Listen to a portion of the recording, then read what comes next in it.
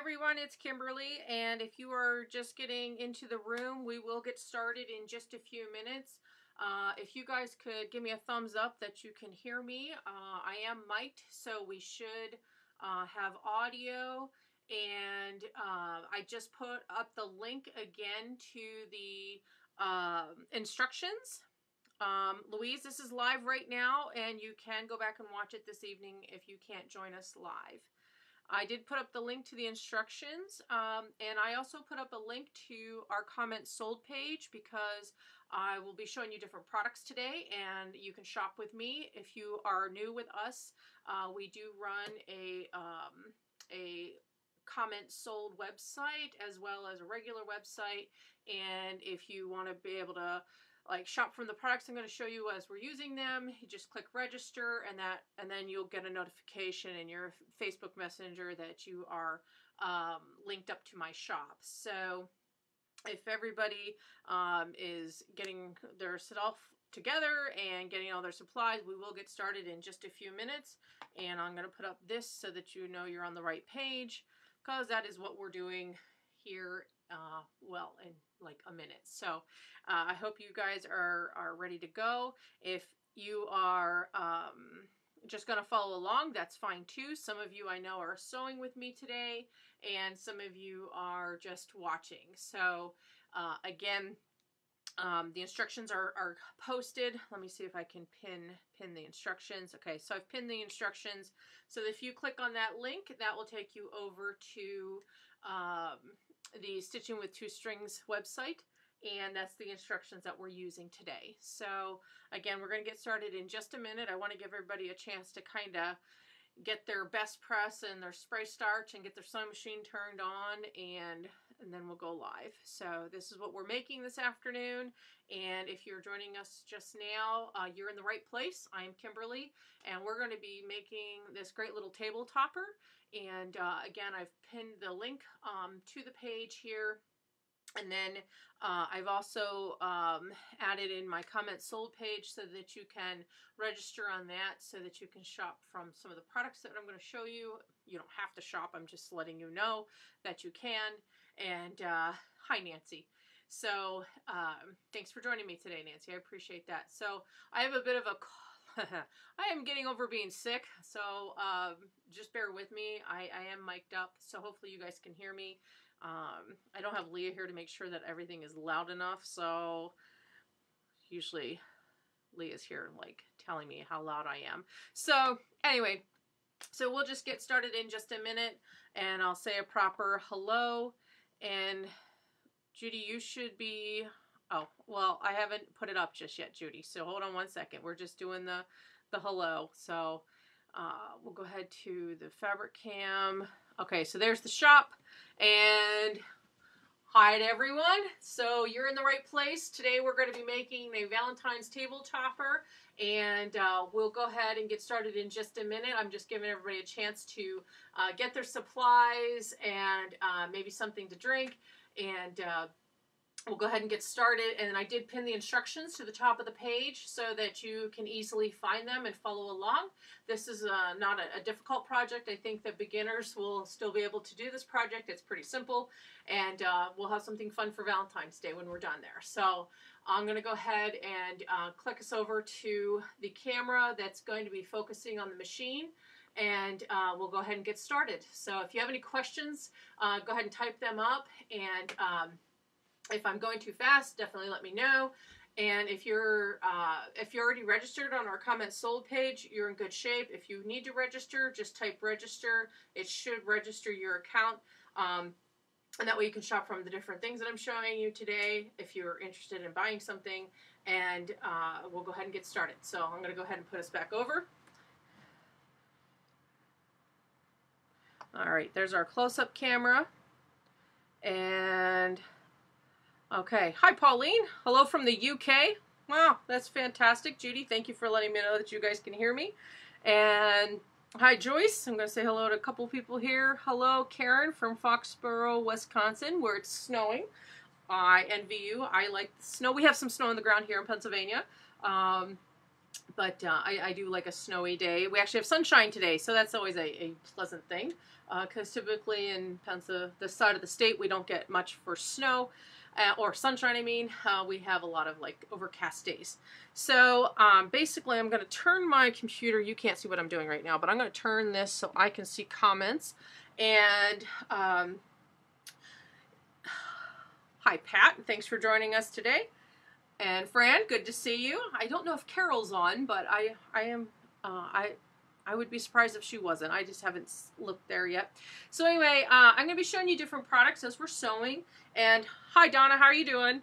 And as we go along, if you want to purchase one of those products, I will be like sharing with you like this little paper here that, hold on, I'm on the wrong screen. Okay, so here I'd put up like this paper, and we're going to talk about these marking pencils. And if you wanted to purchase that, you would comment the word sold, the word mark, and that would put that in your cart. So let's, I guess, go over how to shop, because there are some products that you guys might want to purchase. And so basically, you're just going to type register in the comments for right now, and then shipping is always $5 up to $75, and then once you hit $75, it's free shipping. So you would type the word sold, and then whatever name I've assigned to it, and then that will put that into your cart. So if you're new with us and you want to register, just type register, and that should work. We'll go back here to the close-up cam, and I'm going to move this over so I can read what I'm seeing with you guys. Oh, there's Carol. Hi, Carol. How are you? What is the motor ruler you have on the bed of the machine? That is a little 6-inch ruler that Moda sent us as a freebie, and it has a 1/4-inch line on it that I'm using. I will talk about like how we're going to make sure that we're at a 1/4 inch. So it's just something I use for my 1/4-inch seam allowance. You probably have a ruler in your possession that's little that you can make sure that you line up your needle. So we'll definitely, hi Sharon, how are you? Make sure that you are at a 1/4 inch, but we'll definitely talk about that in just a second. So people are still getting registered. I just want to give everybody a chance to kind of get themselves kind of settled and in place. And yes, okay, so now, to be honest with you, I have not done a live class on Facebook Live. I've just done my Friday night shows, and I usually have Leah here helping me, but it's a class today. So she's in school, I'm doing this, and you got me by myself, so there won't be a comic relief. My apologies. However, we're going to go through this together. I have allotted about 2 hours for this class so that you guys don't need to feel rushed if you are sewing along with me. If you're just watching, cool, hang out, watch us sew this cool little project. I have pinned the project. Yes, Pat, if you leave in the middle of this, we'll be up and available later on, so you can watch later. If you have to exit for some reason, or you're at work and you're not supposed to be watching this right now, yes, then you can watch it later. So anyway, I have pinned the instructions from Stitching with 2 Strings up on the link here, and that way you can get the instructions. There is not a PDF download for this. This is a follow along off of her website. So I do not have a PDF available. Now for next week's class, we do have a PDF for the mug rug that we'll be doing. That does have a PDF. So you have to just kind of follow along and watch her instructions as, or not watch, but follow along with the instructions as we go through them, so that you can see how this goes, and we should do fine. So, all right, so a couple things I want to share with you first, things I will be going, and we'll talk more about. If you are new to quilting, and this is like a first time that you're actually making a project, or you have been sewing for a while, and you're like, oh, this looks like something fun and cute for my house, that's awesome, I'm glad you're here. The quilting has some basic rules to it. We press in quilting with a hot iron. We don't iron like clothing. We'll go over pressing technique today. We're going to talk about 1/4-inch seam allowances. We'll talk about thread, needles, proper technique, as well as sitting properly. So I want to, usually when I teach classes, I go over a lot of things that maybe you're not thinking about, like slouching, sitting up straight, deep breaths, all those kinds of things, because ergonomics is extremely important in quilting, or in any sewing actually. Sitting at the machine properly is important, so make sure that you're comfortable, you're level, your feet are on the floor. Now I say that, but I'm in a bar stool today because I'm on my cutting table. However, typically your feet should be flat on the floor. You should have shoes on because people have drop scissors, and I won't need to go into details what happens when they drop scissors, but it's usually never good. So basically, you're going to want to make sure that you are comfortable and have proper technique. Hi, Leah. There you are. You're supposed to be in class, I thought. So thank you, Fran. I appreciate that. So yeah. So Leah, can you give me a thumbs up if you can hear? Like, if you think you can hear me just fine, because I'm not quite sure if they can hear me, and I've been sick in my ears and all that kind of cool stuff. So I don't want to be shouting at them. So anyway, have you got the tape that shows 1/4 and could be put on a machine base? Linda, I do not have that tape. I don't like taping my machines. It drives me nuts. I know it's a removable peel and stick and all those cool things. I just can't stand any adhesives on my machines. So no, I don't.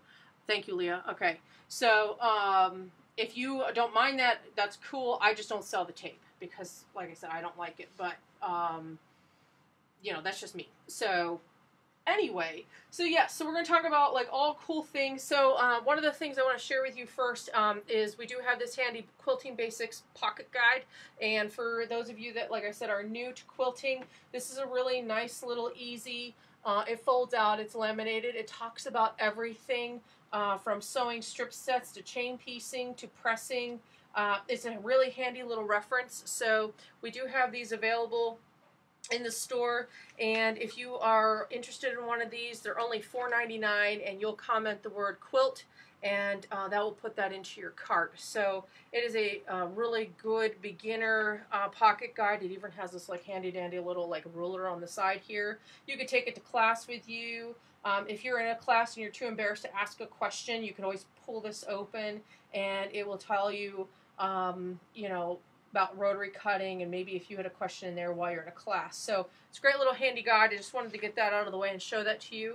The other thing we're going to be using today is our magnetic pin bowl. So this is fantastic because I'm not going to have pins all over the floor, and we do have these available in different colors, and I will go through this again at the end.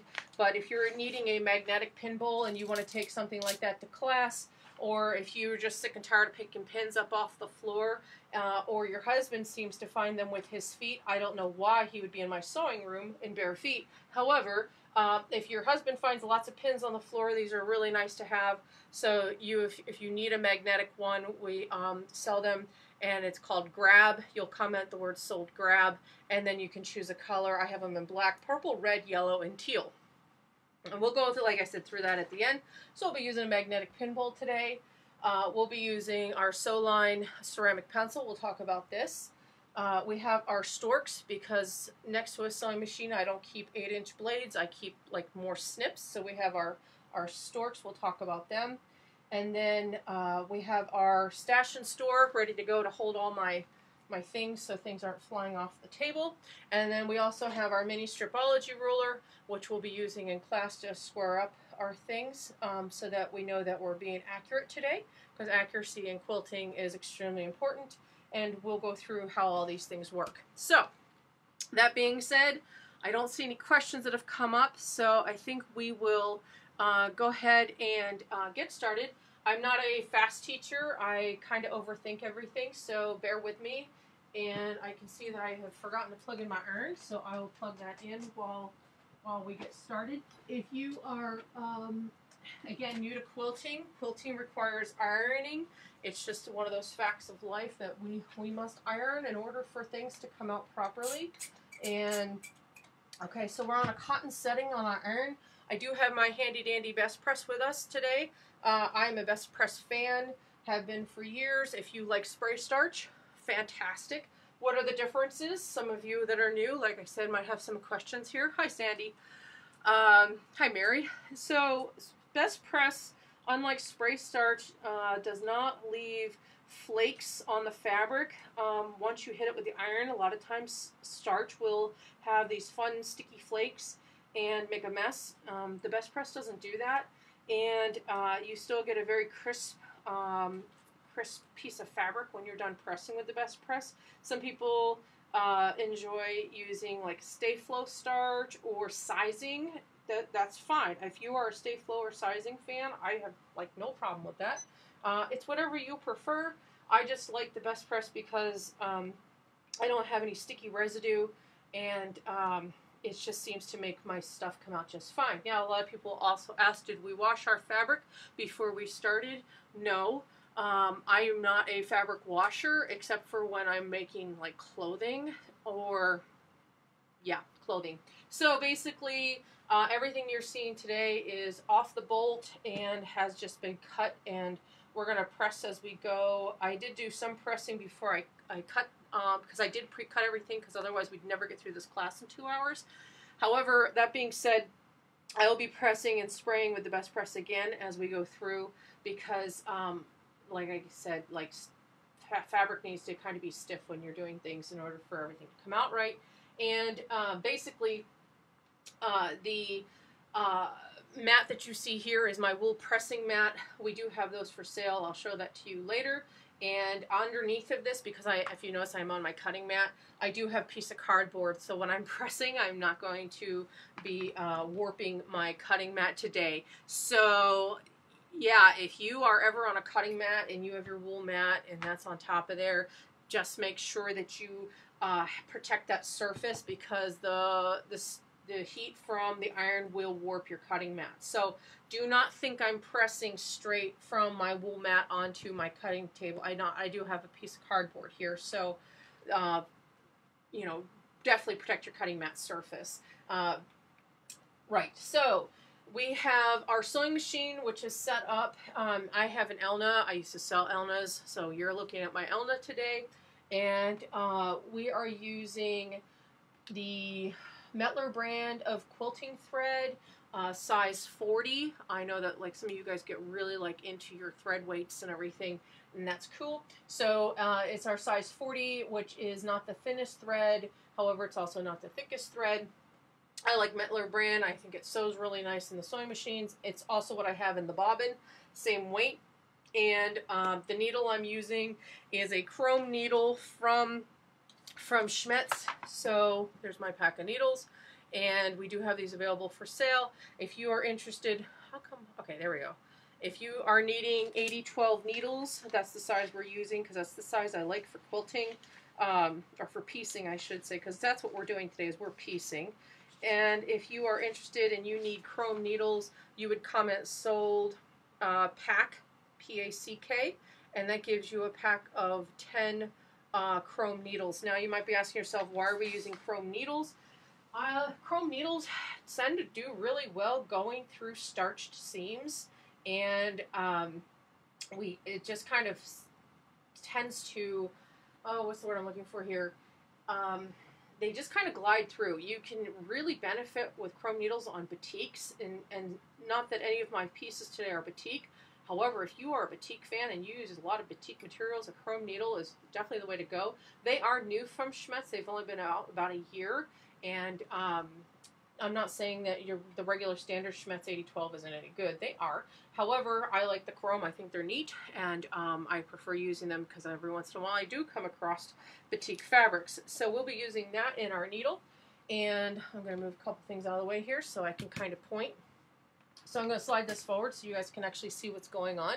So you can see here I have a ruler stuck underneath the presser foot. And my presser foot does have a side slot, or not slot, like a guide on it.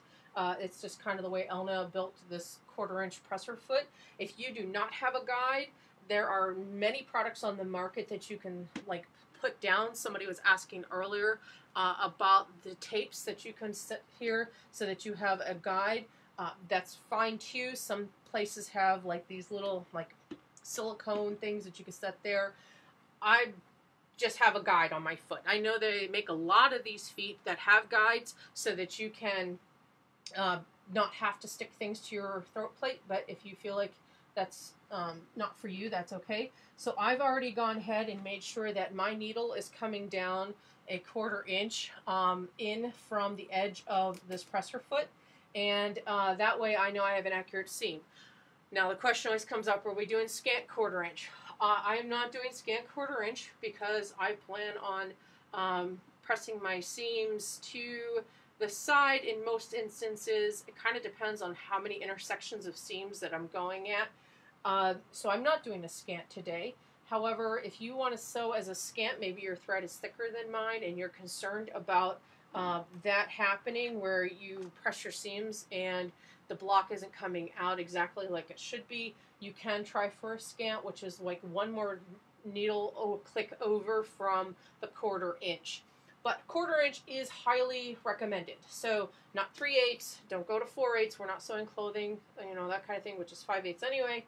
However, make sure that you are set up for 1/4 inch, and that's extremely important. Accuracy is everything in quilting, and we're going to want to make sure that you're successful. Now, if you start with the instructions from the beginning, you know that we are going to be marking 2-inch squares. Okay, so we have 2-inch squares that we're going to be marking because we're going to be making them into, we're going to be sewing 2 pieces together and then cutting that and flipping that open and pressing so that we have cute little squares.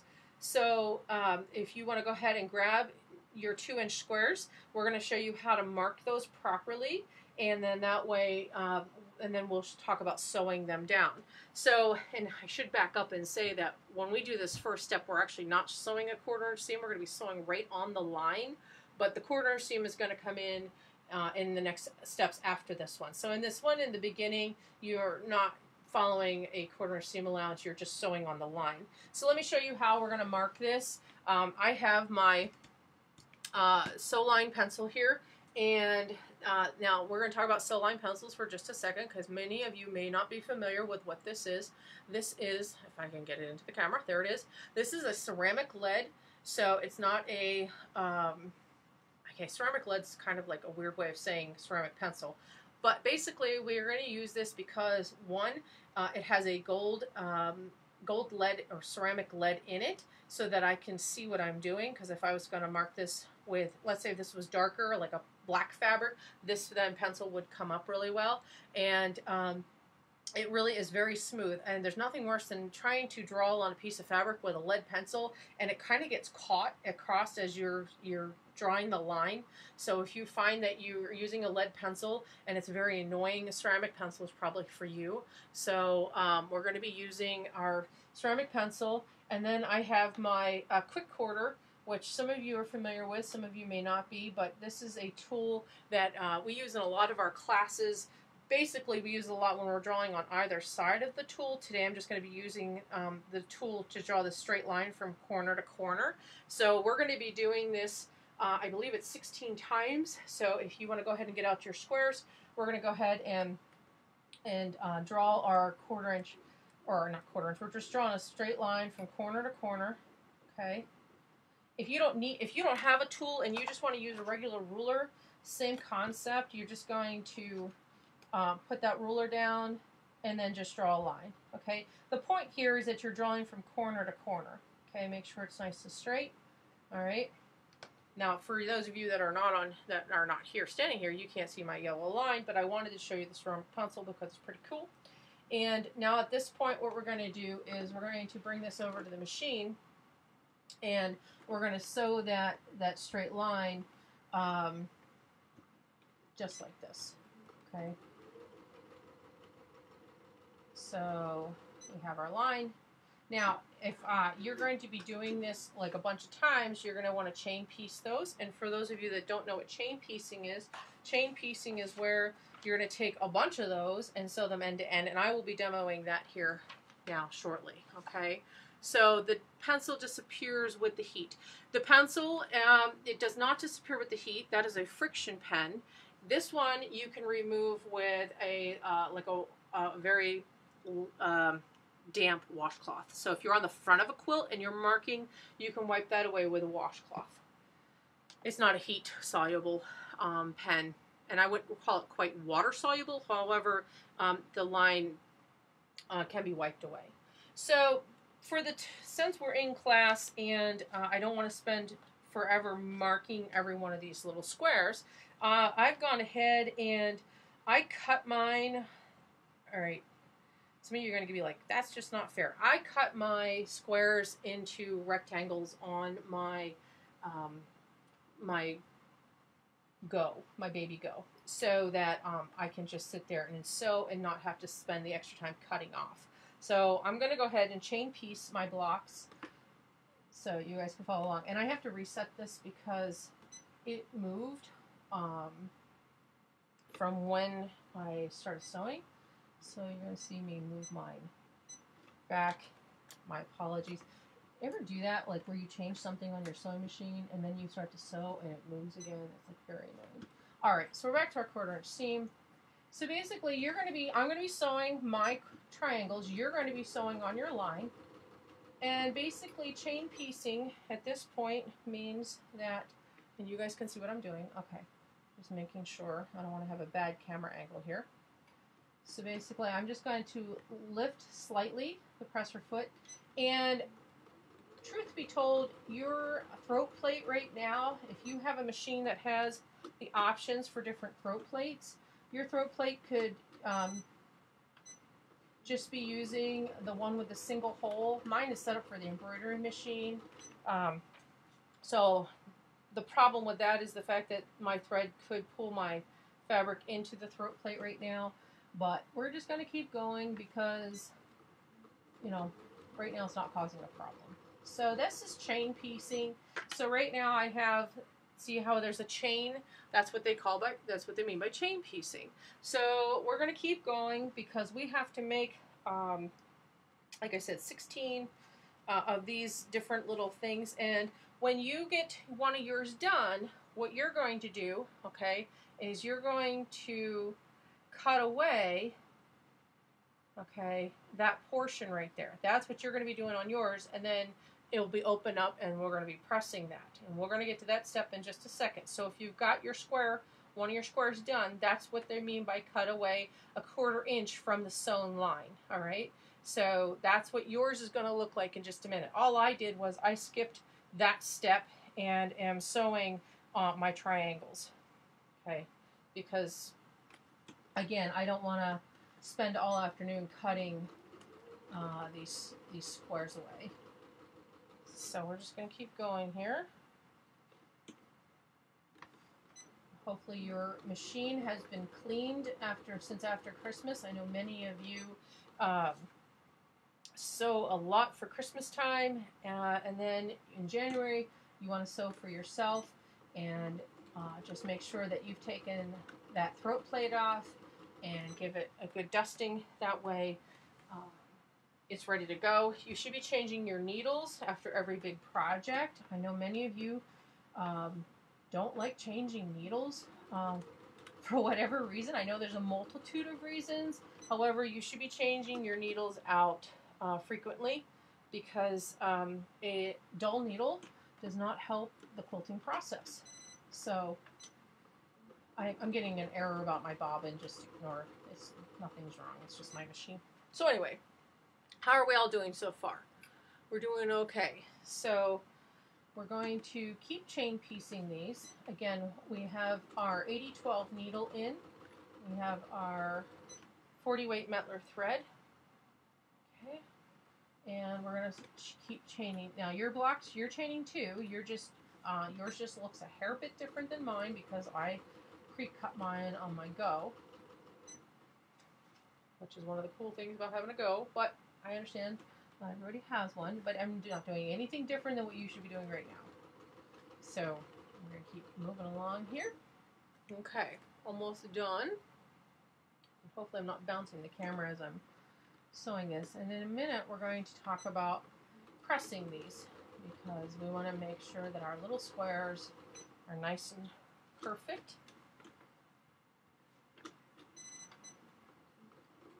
And a couple more.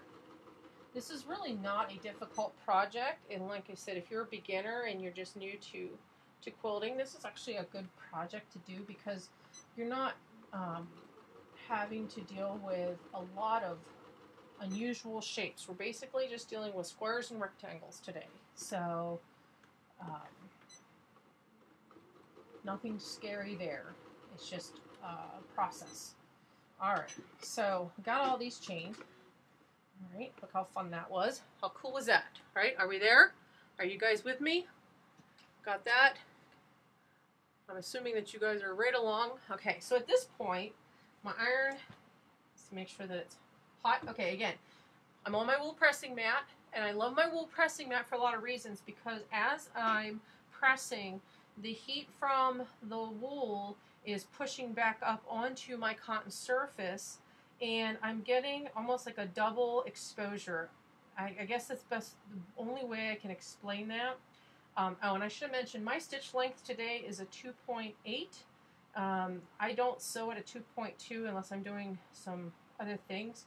2.8 means that I'm not going to spend all afternoon sewing, but it's yet not a basting stitch, which we shouldn't be basting because we're quilting. However, I am at a 2.8. I know some of you guys get like all sorts of crazy about what is our stitch length and all that. And stitch length is important. Yeah, don't get me wrong. I'm just saying, like, we're not basting. Okay, so at this point, I have my squares, or, well, they're going to be squares in just a second. There we go. And one of the things that most people tend to skip when they're quilting is setting the seam. And for some reason, this is like extremely important. I know why it's important. It's because it's shrinking the thread. But we want to set the seam on our squares before we open them up and press them open. That shrinks that thread down so that it is all now uniform with the fabric. So I've hit that with the hot iron, okay? And if you want to give that a little spray with your best press at this point, you can give that a little spray, but we're gonna press that. Now notice I'm not ironing back and forth, okay? Very, very important not to iron. We are not making clothing. We are not making, we're not taking stuff out of the dryer right now. We are pressing. Quilting is an emotion that you push down and you lift. You do not go back and forth with the iron. That is the fastest way to get your blocks all askew, okay? So now at this point I've set my seam. I'm going to open that up, okay? Now this is the other million-dollar question.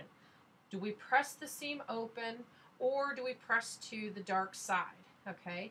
Well, today we're going to, if you want to press open, because I know some of you are very much into pressing seams open, I'm good for that. I think that's fantastic. So if you want to press open, this is how you do that. You're going to sit there and you're going to push that open. You're going to finger press that seam open, just like this. So we're going to press that open that way. Okay, I'm just showing for everybody who's wondering what pressing a seam open looks like. And then we're going to press that down. Okay, so that seam is pressed open. All right. However, if you don't want to do it that way and you want to press to the dark, at this point, you're going to open that seam up. Okay, we're going to set the seam. Don't forget to set your seam. Very, very important. Okay. And then at this point, we're going to open that seam up. I always give it a good finger press. Try not to burn your fingers. And then you're going to press there. All right. So that is pressing to the side. Notice how it's not an open seam, but it's pressed towards the dark. All right. And it's still open. All right. So then I'm going to press and give that a good press. Again, we are not iron. We're not doing this motion. No, no, no. All right. So we have 2 blocks. And we're just going to go through now. I am going to hit these guys with some spray starch because I like a lot of spray starch in my projects. It's just me. If you don't, that's okay. Fabric already comes with sizing in it. And when you wash it, you take that out if you are a quilter that washes. But make sure that you put it back in because it's extremely important that you have stiff fabric. So again, I'm going to open these up. I'm going to give it a press. All right. And I'm going to set this off to the side. All right. So we're going to go through that.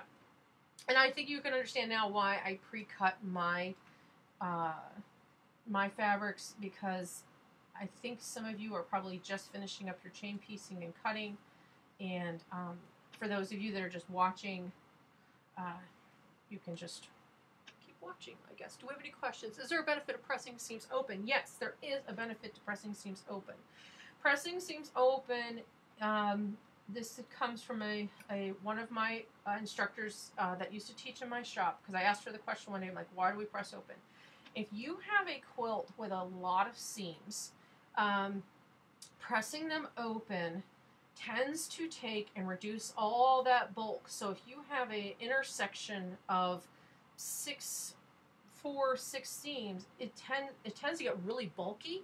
So pressing them open keeps that bulk from just becoming so massive at that intersection. So there is a benefit to that. If you have something with only 1 or 2 seams intersecting, no big deal. You can press to the side, and we're going to show you nesting in just a minute so that you can understand bulk, because that is one of those things where people get frustrated with their quilting because they're running into this bulk issue in their seams, and their needle's fighting with them, their stuff isn't making good points, things are not lining up very nicely. So yeah, there is a benefit to pressing seams open.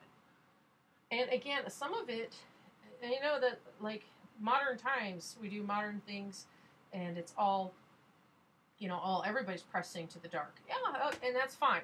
I think with some of that, it's fine. However, I have found that too many intersections, and it doesn't become fine anymore. It becomes a bulky nightmare. So, but for now, we're just doing, we're not going to have a lot of seams in this step, so we're okay. But that's what we're doing. All right. So how's everybody? Is everybody doing okay? We all following along just fine? Hopefully. Okay. We're going to just kind of keep going here. I know some of you had to work today, and but you can go back and watch it, and we'll leave it up. Okay. And notice I'm not using any high-speed iron.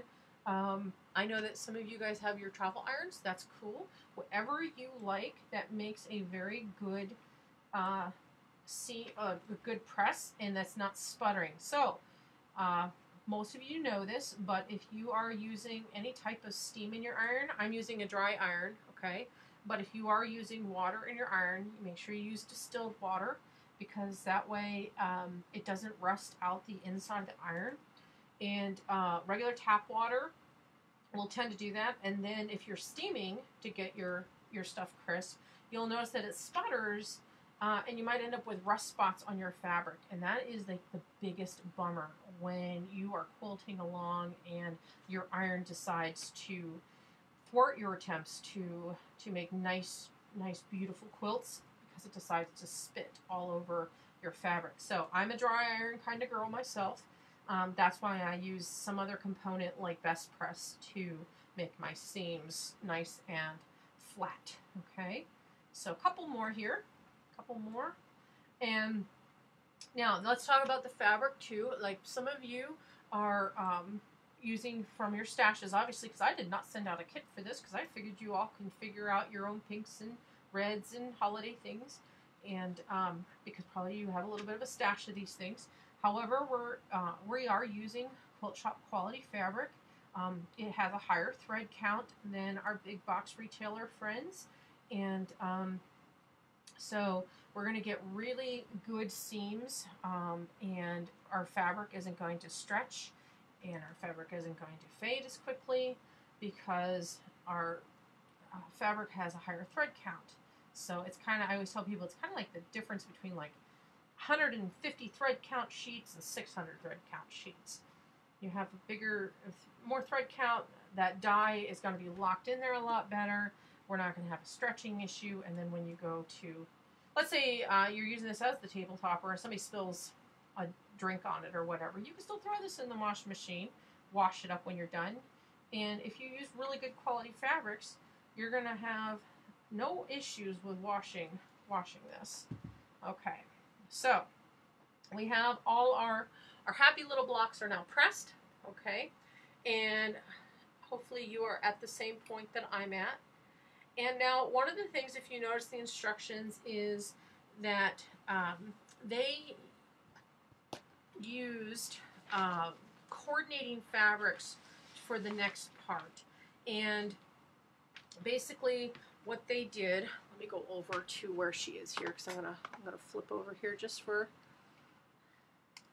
the mouse turned off. That's always nice when the mouse does that. Okay, so at this point we've got everything pressed, and we're going to take our matching square, and we're going to put that together with our little half square triangle blocks. So our blocks should measure 2 inches right now, which they do. And one of the things that we're going to do this is we're going to take, all right, where am I? I lost my own picture. We're back. Okay, now I can see you guys. It's nothing worse than losing. All right, so here's my coordinating block. All right, and I'm going to coordinate that with my pieces I just pressed. All right, so I'm going to make a piece that looks like that. I'm going to make a whole little section. Now I have not gone ahead and pressed the matching squares, so I'm going to give them a quick press. Now if your squares don't match to your half square triangle blocks, that's okay. They don't have to. This is your project. If you want to use nothing but bright blue for your little intersections, knock yourself out. I think that's just fine. Some of you guys are really talented with your color choices, and you're very artistic, and I think that's just fine. So I did match mine because that's what she said to do, and I try to tend to follow directions. But if you don't want to follow directions, we're not going to judge. So at this point, my little blocks have been pressed. Notice that we didn't do the crazy eye back and forth pressing, and we're going to make these little units. Okay, and like I said, I'll show it to you again. Many of us are very visual people, and we need to see every step laid out just every single time. So we're going to be doing that. All right, this is our lobe to our heart. All right, this is what she calls the lobe section. So this is how that's going to look. So I'm going to grab my handy dandy pin, and I'm going to pin these together. All right. You'll be like, oh, I don't really need to pin that. Well, that's okay. You don't have to. I like to have a pin help, especially for the first part, because I find that if I don't pin the very first one, then I have flipped something and I end up doing it twice. So, because sometimes the movement from the cuttings from the mat to the machine, it can be just as simple as just taking that one small movement, and next thing you know, you've turned this into this. And if you notice in her instructions, she actually did that, and I thought that was kind of cute. So usually for the first one, I make sure that I completely pin that first one in, and then from there, I'm visually able to see that I have the other one. If you want to pin every single one of your blocks because you are comfortable pinning, I think that's just fine. I tend to pull my pins when I sew. And I'll tell you what makes that decision. I base that decision on is whether the pin is thick or thin. If I have a very thin pin, I feel confident of sewing over it, I will. If I have a thicker pin, I won't. It's a weird thing, I know, but that's just me. So I'm going to put all my little units together now. I'm going to make all my little lobes, okay? And that way they're all set. So basically when we're quilting, we're working in almost like a factory kind of, we're going to do all this unit first, and then we're going to do all this unit next, so that everything is moving along. I'm not jumping back and forth in my directions between making the 9 patch and then making a lobe for it, and then making, we're not doing that. We're going to do all our lobes just like we did all our initial half square triangle units, okay? So that's basically this next process. So I'm going to set this off to the side because I'm also going to press all in at one time. I'm not going to stop and press and stop and press. So we're going to take our next one, and again, you go over there. We're going to lay these out so that we can visually see exactly like what we're supposed to have, okay? And again, I know that many of you are very visual. I've taught many of you, and we have to see the process laid out before us. So I'm going to grab one of my magnetic pins here. I'm going to line this up. And the starch has really helped lock these pieces of fabric together. I'm dealing with more like a stiff board than a flimsy piece of fabric. So if you have not pressed or added any starch, that's okay. However, I think that you'll be happy adding a little bit of starch in there. So again, I'm going to do this to this. Okay. And hopefully I'm not going too fast. Hopefully you're right along with me, those that are sewing along. Okay. And again, if you choose to pull your pin, that is fine. You don't have to. You can sew right over it. Now, I will tell you, because I have run into this as well, if you are not pulling your pins and your needle hits the pin, take a moment and take the needle out of the machine and lay that needle on a flat surface and look to see if you have bent that needle. It doesn't take a lot to bend a needle, and sometimes you guys do it and you don't realize you've done it, and next thing you know, your seams don't look right, your stitching's all out of whack, the machine's making funny noises.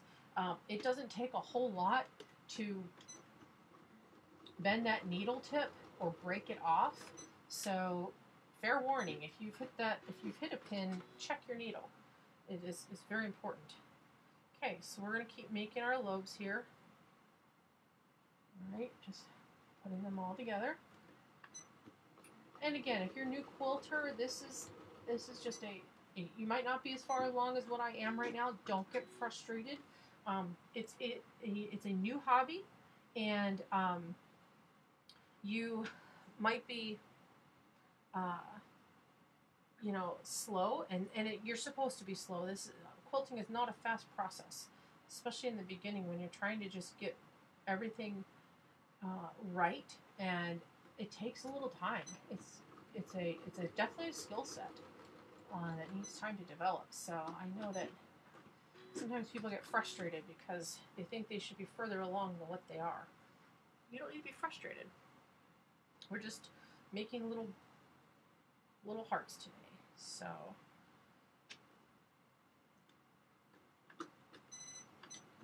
okay, so hopefully your sewing is coming along nicely, and you're about where I'm at. So we're making our lobes for our hearts. So right now, this is what our hearts should be looking like. Okay, and we'll press those in just a few minutes. And okay, so keep going here. And again, we'll go over the different products that we're using. We'll go over them. We'll take a little break. We'll go over them so that you guys can have some of the things that I have here that help make life go nicely. All right. Pin. Yeah, magnetic pin bowls. I don't know what it is, but my husband has the knack for walking into my sewing room and finding every possible pin I've ever dropped. And it could be like, I don't even know like how a pin has moved from where my sewing machine is to like 10 feet away, but they seem to travel. He tends to find them, and I appreciate his efforts in helping find those pins, because God forbid if the dog steps on one, that would really be bad. I'd rather not have my dog step on a pin. My husband's a tough guy. I'd rather have him. Okay, I am joking. I don't want anybody stepping on pins. However, I don't want my dog chewing pins either, so that'd be like a trip to the vet, and that wouldn't be cool. So I know that some of you have dogs that are fun, and they'll chew like spools of thread for you. I have seen pictures and heard stories. Never cool. So, okay, what go set size use for your triangle? Okay, so Sandra, I had the 1.5" Hasker triangle die. It cuts 4 rectangles at, not rectangles, triangles, sorry, at a time. So that was the 1.5 inches, because when you sew 2 1.5 inches together, that's what it's going to finish at. All right, that's the one I used. All right, so we got that lobe done. That lobe is done. Last set of lobes. All right, and yes, like I said, your machines should be fairly clean. If it has been used quite a bit, especially for you flannel sewers. Wow, you all can make like a whole quilt out of the dust and pieces that are under your throat plate. Flannel quilts are fantastic and amazing, but they do leave a lot in the throat plate area. So make sure that if you were making anything flannel in the last couple of weeks, that you have cleaned out under your throat plate.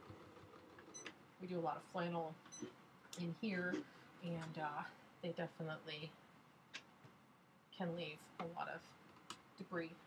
Okay. All right, last set, and then we will press these all open. All right.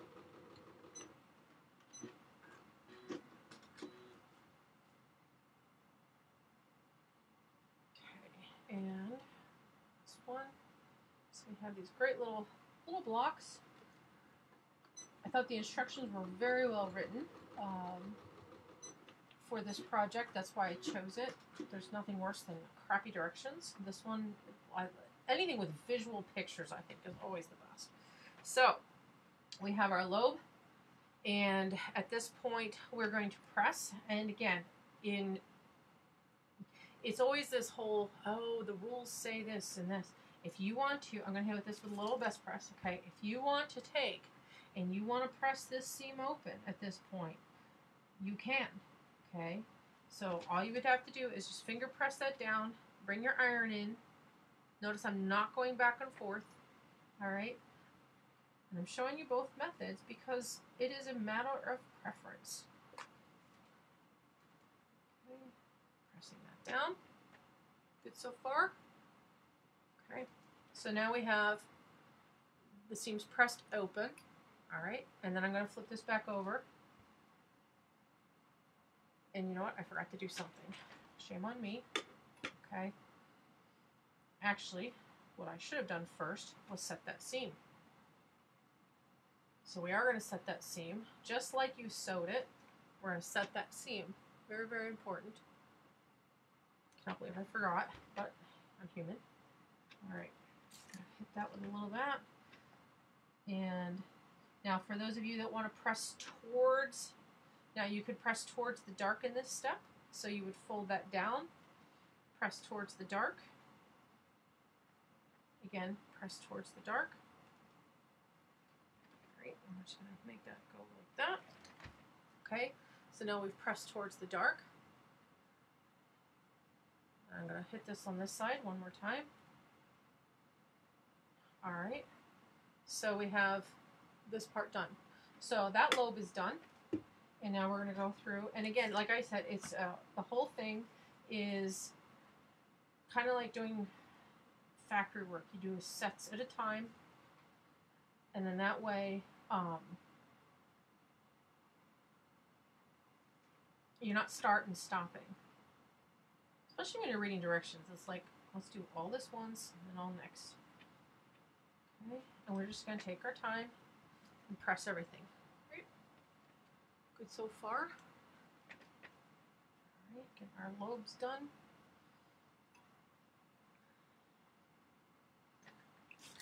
Hit that. Now, some of you use the best press. You're well aware, I'm sure, that it comes in different scents. I have found the most popular scent tends to be the scentless, the one that doesn't smell like everything. However, if you like yours to have some type of scent, they do come in different scents, like lavender and orange and rose and all that. So it's kind of nice when you're spraying and you have this nice aroma. All right. Any questions so far? Okay, we're good so far. Looks like you guys are following along pretty well. You don't see anybody going, wait, stop the presses. So we'll just keep plugging along here. Again, setting those seams, shrinking that thread, getting that all in place.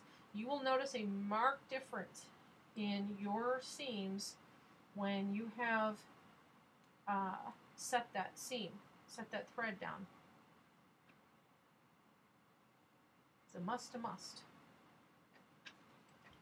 All right. Okay. Oh, so let's talk about irons again, because I got onto this whole thing about irons and how, you know, you should put distilled water in them. Some people have the Olicios. Those are fantastic because they won't burn down your house because you set them down and they lift themselves up. That's pretty nifty. I think that's pretty cool. I'm going to use my storks here. Some people are using whatever they can find at their local big box retailer. I think that's fine too. Some people like their Rowentas. All irons are all good, except for the fact that if you don't treat them correctly, they're going to spit and sputter. So, important thing there. Oh, and let's talk about why I'm using my storks here and not a pair of 8-inch blades. So when I'm next to the sewing machine and I have to clip a string or I have to clip a bobbin thread or whatever, it is to me much safer to have a very tiny blade cutting strings off of something than an 8-inch blade that I can easily drop onto the floor. Remember I mentioned earlier about making sure that you have shoes on. Many people sew in their bare feet and they drop those 8-inch blades.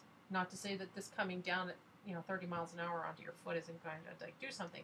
However, these are lightweight, easy to handle, and good for getting up close underneath that sewing machine. So I like storks next to my machine. And again, I'm not making massive cuts here. It's not like I'm cutting apart huge pieces of fabric. I'm cutting strings. So that's why I like having storks nearby. They can tuck right into my storage box there. Okay, so we have that. Good press. All right, lobes are looking loby. And do this one. This one. So I want to open the seam up one. So pressing along here. And then we're going to press that in. So flat is better for seams. We always want seams to be nice and flat. All right. And again, I'm on that wool pressing mat, getting that good backdraft of heat up through my fabric. So nice and stiff. Okay, so at this point, okay, now I'm going to have to go over here to the instructions because we want to make sure that we're doing everything she says. Okay, so now we're going to add, if you're following along, we're on instruction number 6. So we're going to do our rectangles at this point, and I'm going to give you guys a second to catch up. So let's talk about some of the things that we've shown so far. So we showed our mechanical pencil that is ceramic lead, nice and smooth when you're drawing, especially if you're in dark fabric. That one is $13.99, and you would comment sold mark. So that one is the white, and then we also have it in the yellow, because the biggest problem most people have when marking is you're not on a lot of white fabrics. A lot of the time you're on darker fabrics like purples and blacks and blues, and it's very hard to see those lines being drawn. So if you are interested in the yellow one, you're going to comment sold draw. Again, and it comes with the lead refill, which is ceramic. It's not really lead. The wool pressing mat that I'm on is from Gypsy Quilter. I have not seen one of these burned yet, ever. I have seen a lot of the off brands that burn because people have pressed and pressed, and for some reason their wool pressing mats are getting browner and browner and browner. These Gypsy Quilters you can rinse, especially like we've been starching on here. We can rinse this off in cool water, hang it up to dry, and it's ready to go again. So that is care for the wool mat. I have it in two sizes. I have a 13.5 and 13.5. So if you're interested in one for sitting next to your sewing machine, it's called Press, Press. That's $35.99.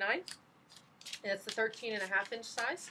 And then for those of you that want to stick one over on your ironing board, we do have it in the 17.5 by 24, which is larger, which is the one actually my machine's on right now. And you would comment sold large. We'll go over these at the end. I just want to show a couple things to you. And then our holder for all our little materials right now. This is our stash and store. And it comes in mint, pink, aqua, and white. They're $11.99. They're really cool because this is silicone. And if you want to have one of those, you would comment sold. Hold. And then you choose mint, pink, aqua, or white. Okay, so just wanted to give you guys a chance to catch up. All right. Oh, and the little storks. If you're interested in having a pair of storks next to your sewing machine, you would comment sold bird, and they're $4.99. They're really sweet. Okay, is there a difference between regular spray starch and best press? Yes. So, okay, so there's actually a difference between starch, sizing, and best press. And I don't know what the secret ingredient is in the best press. There's lots of speculation over the years that it's a vodka and something. I don't know. I'm not going to taste it to find out. However, the best press does not leave any type of residue on the material. So if you're using spray starch, a lot of times if it's still wet and you hit it with that iron, what you find is that there's all these little flakes all of a sudden now on your fabric, and it's sticky. So this doesn't leave any type of sticky anything and no flakes. You'll get that with starch, and you'll get that with sizing. And then the other thing is it's just not, I mean, it makes it stiff. Starch is the stiffest. If you're looking for like board, then, you know, sewing on a board, yeah, sure. Starch, I would still water it down. However, the best press to me, it takes care of all those issues and isn't sticky and doesn't leave any flakes. So that's my 2 cents on that. Okay, so let's keep going here. So we have our lobes, and now we're going to sew them onto our rectangular. So we are on step 6 in the instructions at this point. I am going to hit these with some best press because I did not do that yesterday, and I should have, but I just didn't. So we're going to hit these and make sure that they're nice and stiff. And again, I'm not going back and forth. I'm just pressing, pressing, pressing, pressing. And the biggest problem I see in class is a lot of times people are just hammering the heck out of their fabric with that iron. And it doesn't, the small pieces, they stretch really fast, so don't do that. Make sure that you're pressing, okay? Pressing, pressing. If you have a travel iron, that's great too. I've seen a lot of people use them. I don't have any opinions on that. I don't mean to have so many opinions anyway. It's just things I pop into my head that people ask me when I'm teaching. So I kind of like just want to put that out there. You can always add your comments on things. If you use best press and you love it, tell me you love it. I'd like to know. If you are a starch user and have been for decades, let me know. I think that's great. Again, a lot of things in quilting is personal preference. There are some hard and fast rules. 1/4 inch seam allowance, that's a must. Pressing the fabric, that's a must. Having good needles, that's a must. You know, not using the same needle for 30 projects, don't do that. It's just you're not and you know how you know your needle's dull? You can hear like this thudding sound when you're sewing. That is a definite indication that your needle is dull, or it's skipping stitches, or whatever. So make sure that you change that needle out. Okay, so at this point I'm putting right sides together. Okay, so for those of you that are new to quilting, that means I've taken this here and put it against the right side here. That's the side with the dark color. All right, and we're going to sew that together. All right, so 1/4 inch seam allowance again, ready to go.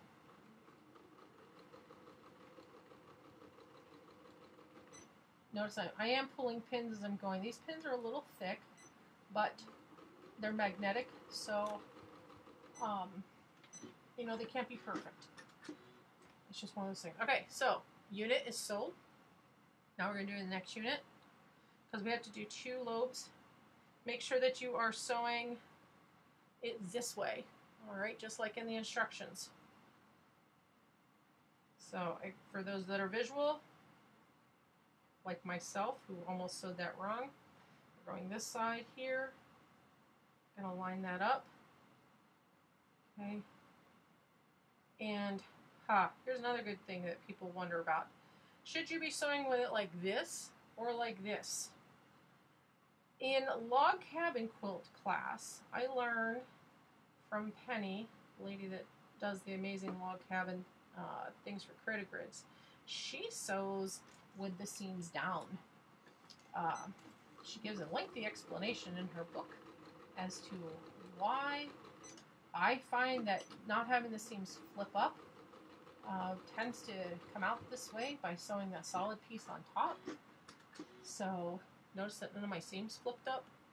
Okay, so if you have one way that you like, cool. But I'm going to definitely sew these with the solid piece on top. All right, so sew it along here. Got a couple pins in place to hold. I got to turn that alarm off on this Elna. Elna has a built-in alarm for the bobbin thread to let you know that it's nearing the end. However, this is a full bobbin, so the fact that it is alarming, it is quite alarming, is kind of annoying. So I will turn that off, but we're not going to do it right now because I have the needle set just where I want it. All right, how's everybody doing? You can put a pot holder under your pressing mat. That will help under your surface. If you start after spraying your fabric, rub your fabric to pop the starch bubbles, will help with flaking. Thank you, Carol, for the information on starching, because anything that will help other people be successful is always a good thing. I appreciate that.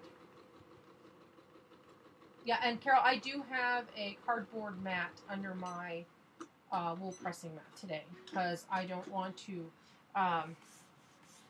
make my cutting mat warp. And for those of you that have found out the hard way, anything that's below your wool pressing mat, if it's plastic, it's going to warp unless you protect that. So, and warped cutting mats are pretty much goners. I have not successfully been able to restore a warped cutting mat back to life from an incident with the iron. We won't talk about that incident. It was not cool. However, definitely protect your surface behind your wool mat. That is always good advice. Okay. My apologies for my arms in the way. I just am leaning across the table. So when you're sewing, let's talk about ergonomics for a second. Your shoulders should be pushed downwards. You shouldn't be hunching. If you cannot see, please get yourself better lights. LED lights are very, very nice. Have them sit next to the machine, because if you're slouching and trying to peer in because you cannot see, you're going to end up with sore shoulders when you're done, and that is never fun. And also make sure, like I said earlier, that your feet are flat on the floor. You don't want them tucked up under you. That is not good for posturing. And all right, something just popped in my head. If you go back to the 1950s, it says to have your lipstick on in case your husband comes home in the middle of your sewing, because you always want to be presentable to your husband. So it did actually say in the Singer Sewing book to put your lipstick on and do your hair if you're going to be sewing, because guests might pop in at any moment, and you always want to be put together. Just a little side note, I think that's kind of funny. If you're sewing in your pajamas today, I think that's fine too. However, make sure that your shoulders are down, your feet are flat on the floor, you're not slouching, you're not hunched over, you're not trying to climb up underneath that sewing machine so you can see. Your lighting should be good. If you wear glasses, make sure you have them, and that way you are comfortable There's nothing worse than hands going numb from shoulder strain and all those kinds of things. So, okay, make sure that you're ergonomically sitting properly. I'm gonna just step over here for just a second. Okay, so hopefully you guys are sewing right along the same spot I'm at. I'm gonna pull those pins. All right. So we have that. Good, good. And we're going to open this up. Well, no, we're going to set that seam. Yep, setting seams. Important. They're already pretty well stiff. I'm not going to starch that at that point. And I do apologize, I have been sick, so if you're hearing me nasally talking to you, it's not how I normally sound. We will be live Friday night at 7 p.m. So if you, we were not on last Friday because I was sick. And however, we will be on this Friday at 7 p.m. And I did put up the link for that today in the events section. And I will send out an email so that you can join us. We do have new fabrics this week. The Kim Deal Grace and Gratitude fabric has arrived, so we'll be definitely going into that. The Simple Whatnots Club and all those fun things and things that have come back in stock. Okay, pressing. See, that shifted on me. There's nothing worse than that. Okay, we'll deal with that later. All right, now we're going to open this up and press towards the dark. Notice how I did all of them. Again, we're working in units. So all of them got pressed to set their seams in one unit. Same thing here. We're going to press that towards the dark.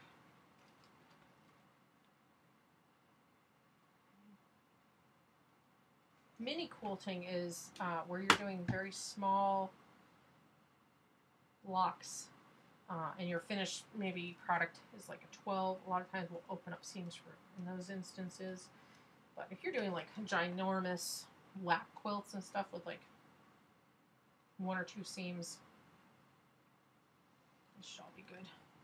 Okay, there's that. Try not to burn your fingers. All right. When do you use best press? Okay, so I'm doing everything basically off of feel right now. I can feel that my 2 pieces of fabric are very stiff. If I was, if I had not starched this yet already, or if I have pressed a seam incorrectly, I will hit that with the best press, reset that seam, okay, like this, and then set the seam the way it's supposed to be. Maybe I pressed the wrong direction and I need to reset. That is a time I will hit that with best press. For right now, it is at a point where my fabrics are stiff. Okay, I'm not. Some people best press every single seam, and I think that's fine too. We can do that. But like I said, it's a lot of times it's almost as you're going along, if you feel like it's just not stiff enough, that best press will really help set that, and you're going to get a nice flat seam. Okay, good question. Thank you for asking. Okay.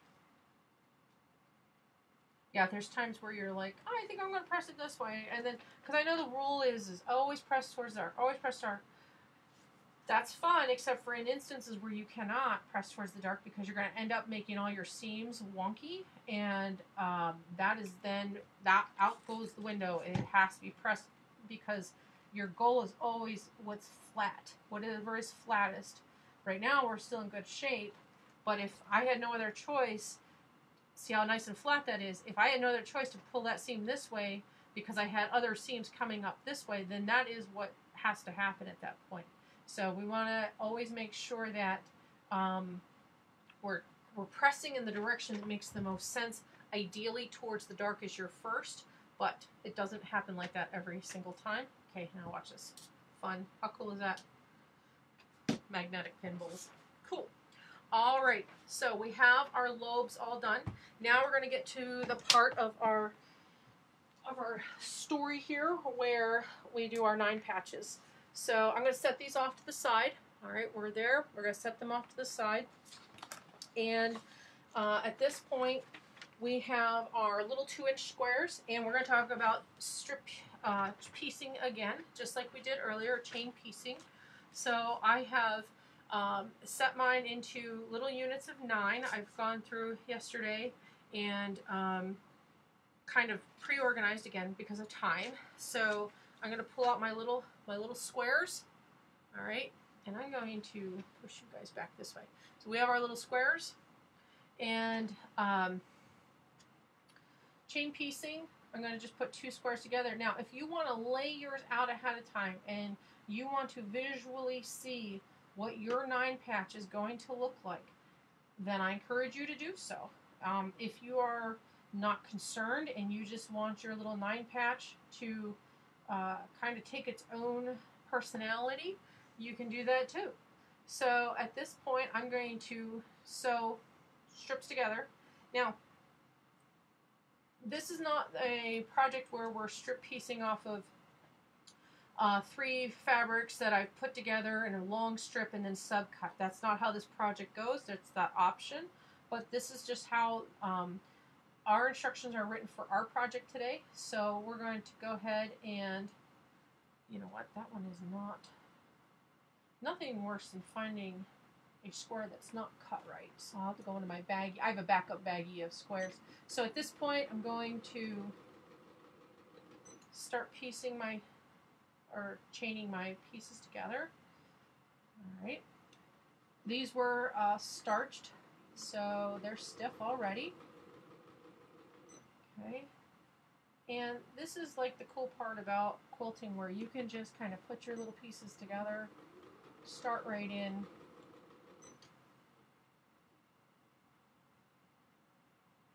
Did I do that wrong? I did. Well, we're just gonna, that's kind of funny. Where's my little storks? I've lost my storks. Talking about storks. Oh, they're in the holder, right where they should be. All right. So, all right. This is how, don't get chain piece crazy. That's what I meant to say. Because, okay, this is going to be how my block's going to end up looking, but if I had kept going and sewn this to this, then I wouldn't be able to put, if I'd sewn this to this, I wouldn't be able to put the ends on these rows. So only sew 3 sets, and then you're going to add in your last one. Okay, don't get all crazy and just chain piece, and then you're going to end up having to cut them apart.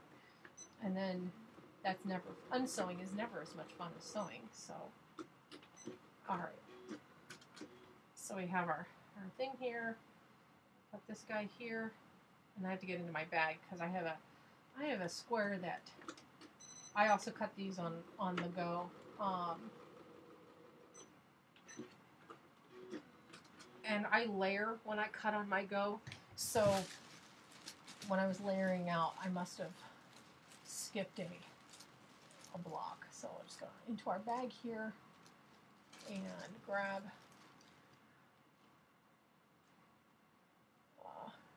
square. All right, now we're good there. So I did notice that I have to get a new mat for my go. It has run its course and no longer helping my die stay straight. Okay, so we have all these, right? Good there so far. All right, now here's where I'm going to set these off to the side because we have to do this 4 times, but I want to talk to you in just a minute about pressing in certain directions so we have nesting seams. So I'm going to set this one off to the side, and now I'm going to do this one. Again, don't get all crazy with your chain piecing because you need to set aside a couple for the end of those little units. And sewing is never as much fun. Necessary, but it's one of those things. This one. hopefully you guys have a little selection of pinks and reds and hearts. This year there was only a couple of lines that came out with hearts. Sometimes they're very muted looking, the lines. There's a lot of gray in them, and I tend not to order gray hearts or grayed out looking lines. It's Valentine's Day. To me, it's the middle of winter. I want things to be as bright and cheerful as possible. It's probably because of where I live. It's overcast here most of the year, so color is like essential. Bright colors. So hopefully you have a nice selection in your stash for today's table topper, hopefully. Okay. And here we go. This set sewn. This is the tedious part of the sewing project, the 9 patches. So some quilting can be tedious. But again, it's fun. It's necessary to do the little steps. Of course, the reward is always at the end when you get to put everything together and see how beautiful everything turns out. That's always the fun part. That's why we quilt. And maybe you've already thought of if you're going to keep this for yourself. I know quilters tend to be a generous lot and gift many of their projects to friends and family. So maybe you are already thinking of who you'd like to share today's project with as a giveaway. Maybe you're keeping it for yourself. Maybe you've bought yourself a really nice candle and you're going, you know, the perfect place in your house that you're going to put this. I mean, it's a 22-inch square, so it's not tiny, but it'll look nice standing out for Valentine's Day. Maybe you've already figured out what you're doing or where it's going. Maybe you haven't yet. Maybe you're still going to find a place in your house for it. The important part to this is that we finish. If you're going to come this far, you might as well take it all the way to the end and finish it up. It's not that big of a project. I know many of us have our UFOs. I have mine. But seasons dictate that we get our Valentine's projects done in January so that we have them for February. That's just how that goes. Kind of like our St. Patrick's Day projects. Again, we do them in February, so we have them ready to go for March. It's not our fault. It's just seasonal sewing. Kind of like it gets to September and we need to really start in on our Christmas projects or our projects for whatever you're sewing for. Maybe you sew for Hanukkah, or maybe you sew for Kwanzaa. I don't know. Whatever you're sewing for. Just sometimes the months hit and you have to stop working on your regular projects and take care of that seasonal sewing stuff. So some of you need to start in July for your Christmas sewing because you have that many people you make things for. All right.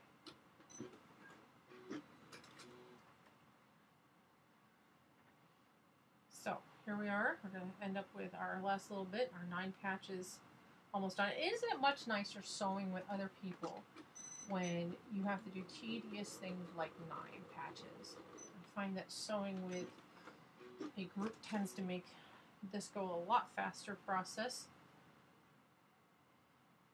That way you're not, especially, you know, you get those quilt projects where it's like, oh, cut 758 2-inch squares and then make 50 sets of 12 patches or whatever. And you're like, oh, good grief, I need a good movie. So the ADD kicks in. All right, so at this point, let's get back to our 9 patch. And this is important. We're going to press in certain directions so that our seams will nest. And for those of you that are new, I will give you a visual on what I exactly mean and I'm talking about at this point in our venue. Okay, so we're going to go through and set all our seams, and then I'm going to show you how we're going to sew these into rows. So again, we're going to make sure that we are hitting this with setting those seams. Okay, do that. And you notice I sewed all the 9 patch blocks got sewn at the same time, because again, if I start skipping around, I'm going to miss a set of instructions, and then at that point I could be making mistakes. Mistakes are fine, but we try not to make them. Alright, at this point now, I'm going to lay this back out, and I'm going to think, which one of these do I want in the middle? I kind of want that darker square in the middle. That's just me for this one. So what I'm going to do is the top, this is going to be my top, alright, and I'm going to press those seams away from the center. So I'm going to hit this with some starch because I'm feeling like it's just not stiff enough. Okay, so those seams are going away from the center, and I will bring this up closer so that you can see what I'm talking about. Notice that these seams here, they're going away from the center. All right, I didn't press towards the dark. I'm not worried about that right now. This set of seams, which is the middle one, I'm going to press in towards the center. All right, so I'm going to hit that with my best press. It's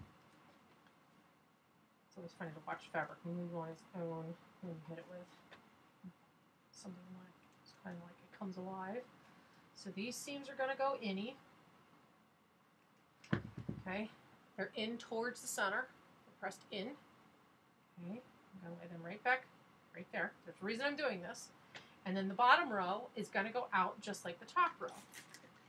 Those of you that have been quilting for a while understand exactly what I'm doing and why I'm doing it.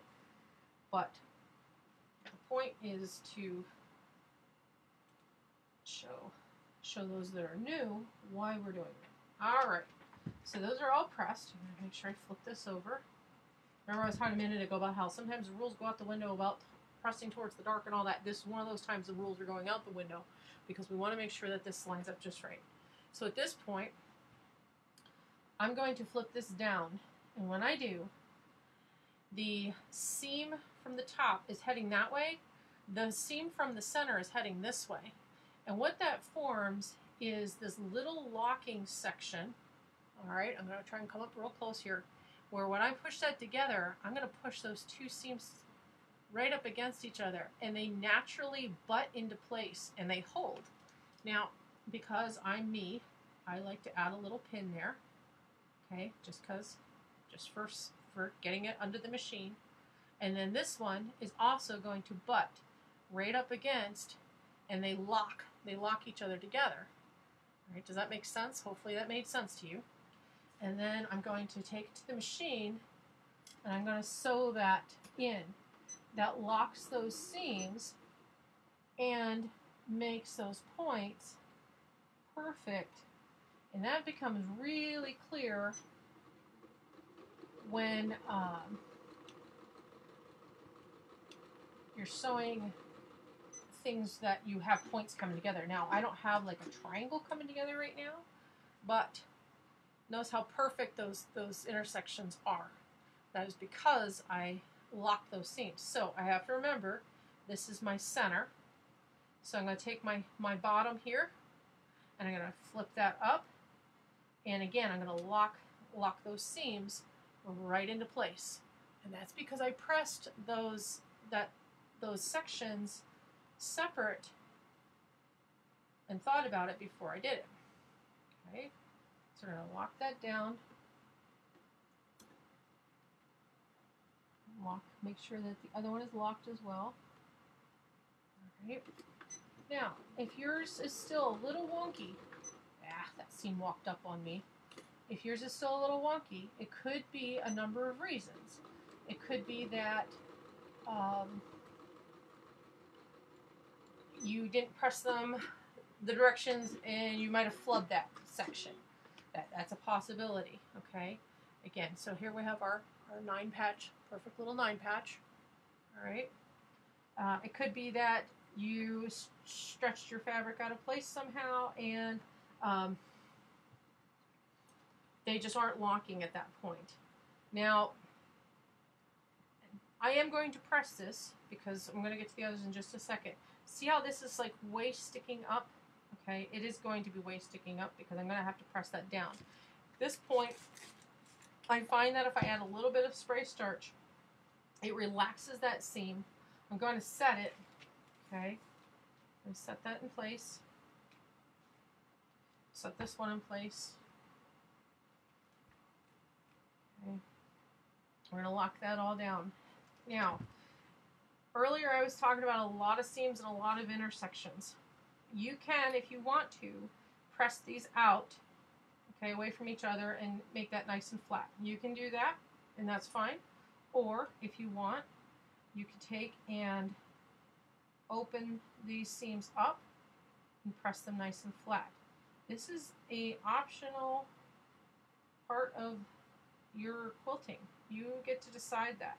I'm not going to talk about the cutting out the little thing and flipping and making a little circle. That's for a whole different class. We're not doing that today. I'm opening my seams. Again, I think a part of this just comes into who you've been taught by and your experience. So if you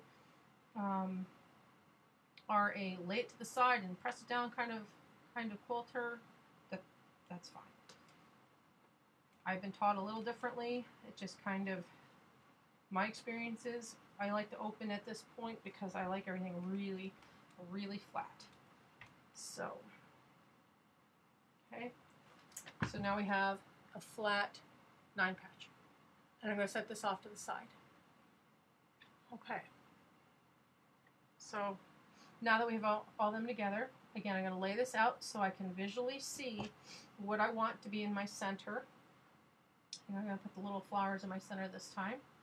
And I want to hit these with, I'm going to set these little seams, setting seams, fun.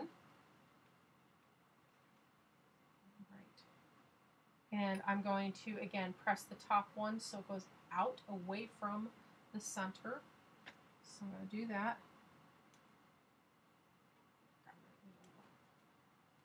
Start. So his seams are going outward. Okay.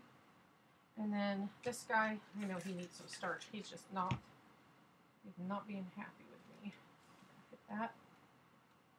Now we're going to do this one.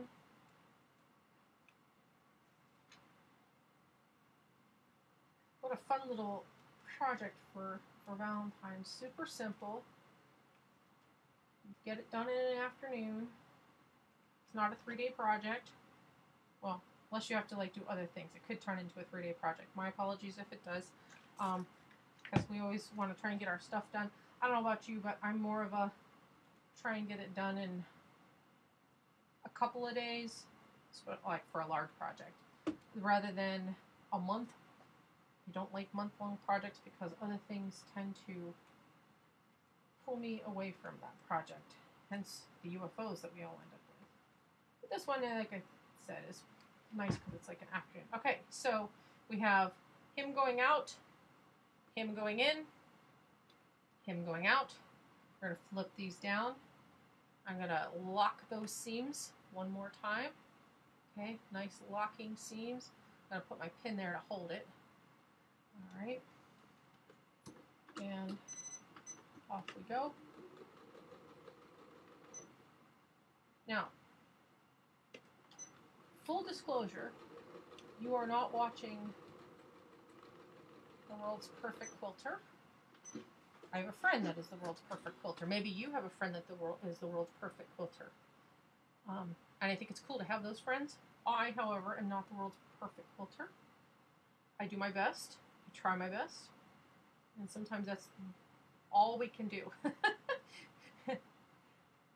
There's some of us that have lots of talent and gifts in their quilting. A lot of it is learned. A lot of it is absolute rules. And then there's just some people that have a natural talent, knack, whatever you want to call it, for everything just being perfect. And I think it's great that those people exist because it gives us all something to strive for. But I am also very much a realist about my abilities. And know that the blue ribbon at quilting competitions is not my future, and I'm okay with that. So it might be something that you guys have done, and I'm really, really proud of you if you've managed to get your blue ribbon for entering. A lot of people enter quilts in their local fairs, and I love going to fairs and seeing the talent, or the quilt shows. Western Pennsylvania has an abundance of talented quilters, extremely talented quilters. We have them. It's not in the water. For you think it's in the water. It's not in the water because I drink the same water. My stuff is not getting blue ribbons at shows. However, again, some people have a very natural talent. But even if you are new and your stuff is not blue ribbon quality, it might be some days. It might not. But that's okay. The point is we're having fun. All right, second block done. On to the third.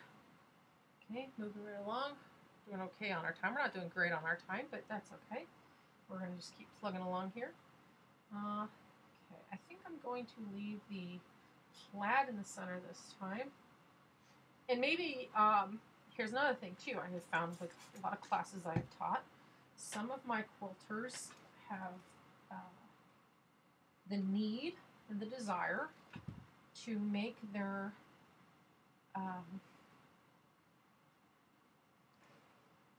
all their blocks the same.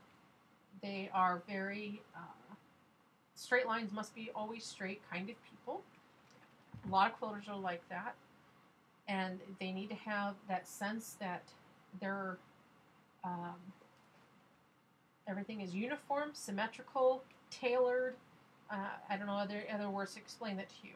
So if you are that person, great. That's just fine too. We are not judging. Your stuff always looks amazing and perfect. I'm sure that the symmetrical thing is really cool. Those of us that don't need the symmetrical in this application, don't mind all the blocks being different. Okay, so don't think that you are weird because your stuff is not looking like everybody else's in the room. If we all had stuff that looked the same, the world would be a boring place. Okay, so we're going to put that in.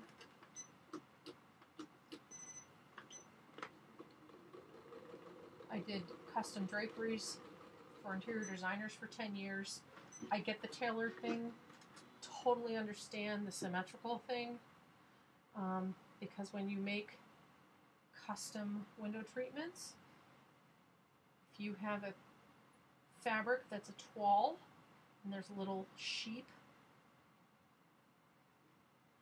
standing in a field with a shepherd, because they make toile fabric like that, every drape in that room better have that sheep in the exact same spot, otherwise it's not custom. So if you have 8 panels and the little sheep is 4 inches off the floor, he has to be 4 inches off the floor in every single panel. That's custom work. I did that for 10 years. Loved it. The economy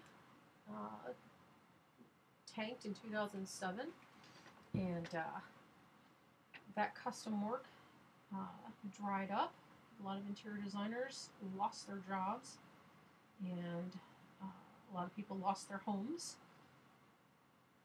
So that's actually how we ended up making the transition over to running a quilt shop, because we started teaching lessons, and people were asking a lot for quilting lessons. So we ended up opening a storefront as a direct relation to that changing market,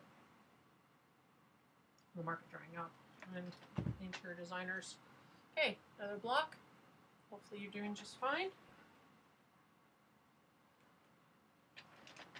So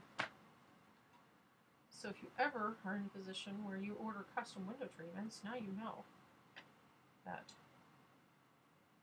your fabrics all have to be identical going around the room, otherwise they're not custom. Alright, so I have this laid out again. I know which one I want. My big polka dot in the center there.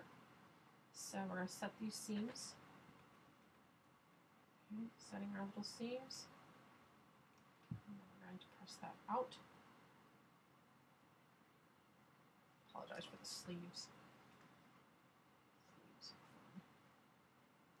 These are out. I know that these guys are going to be hit with some starch because that fabric is just kind of doing its own thing right now. This is getting exciting. Hope you're getting excited because we're getting ready to really start putting this together and making it look like something after this part. So this is where all our tedious bits and pieces are going to start coming together. Make it look like a table topper. One more time. You go out. Try not to stretch anything. That's really, really important. The nice thing about the wool mat though too is everything kind of locks. It's not like, it's like I'm pushing against it, but it's not like walking across the table. So, I just said that. So one of the things about the wool mats that are pretty cool. Alright, so again we have our outs going to our ins, locking those seams into place.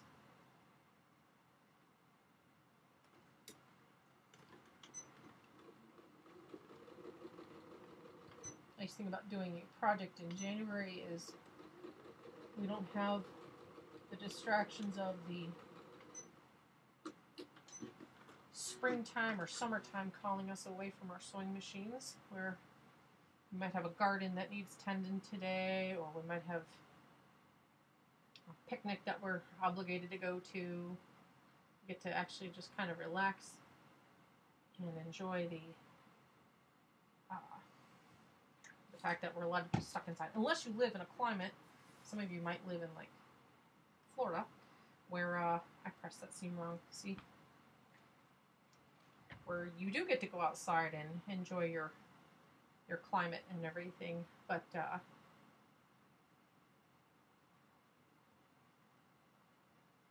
the wrong end, talking. Anyway, we don't have the distractions, I guess, so, unless you're at work right now and you're supposed to be working, but some people have very boring jobs, and this is a nice distraction. Not to say that you're not doing your job, it's just you have a job that maybe doesn't need your full attention right now.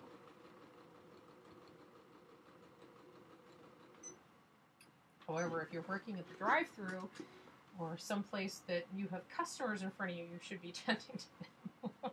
Don't ignore them right now. My son works at the drive-thru, so that's why the drive-thru came to my head. The youngest son, I should say. Alright, press that up. Set that seam. See how easy it is to forget certain things. They make all the difference. So this is why we don't want to rush through our projects. We want to take our time. Okay. And there we go. Pressing that open.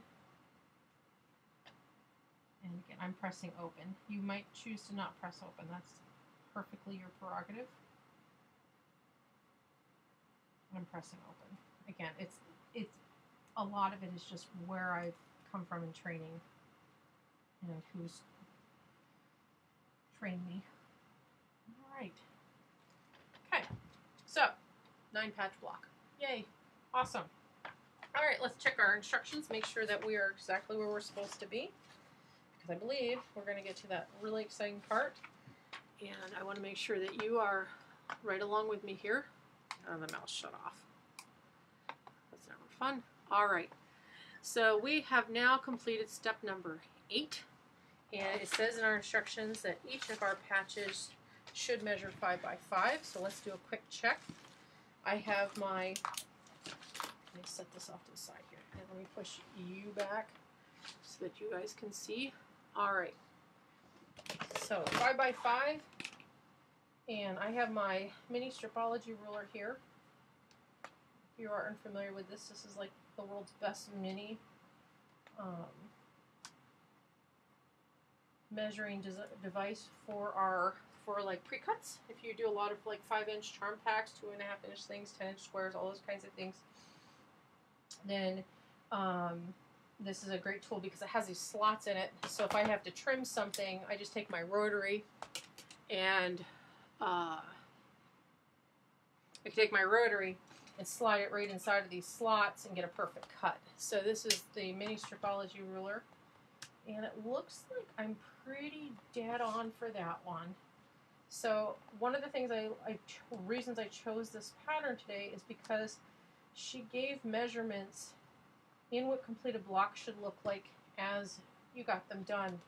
And it drives me bonkers when I'm at a point in a process and I don't know how big my finished block should be. Yes, I should be able to do the math. However, I can be quite lazy and I don't want to sit and calculate the math. So right now we should have 5-inch squares. This my little stripology ruler is showing me that my squares are 5 inches, so I'm really, really pleased because that means that everything is going well. So at this point, I can go ahead over to our next set of instructions, and we're going to be on step 8. And before we get to attaching our lobe to our 9 patch, we're going to take and attach this portion to our previous portion, which I have set over here off to the side. Lost the lobes.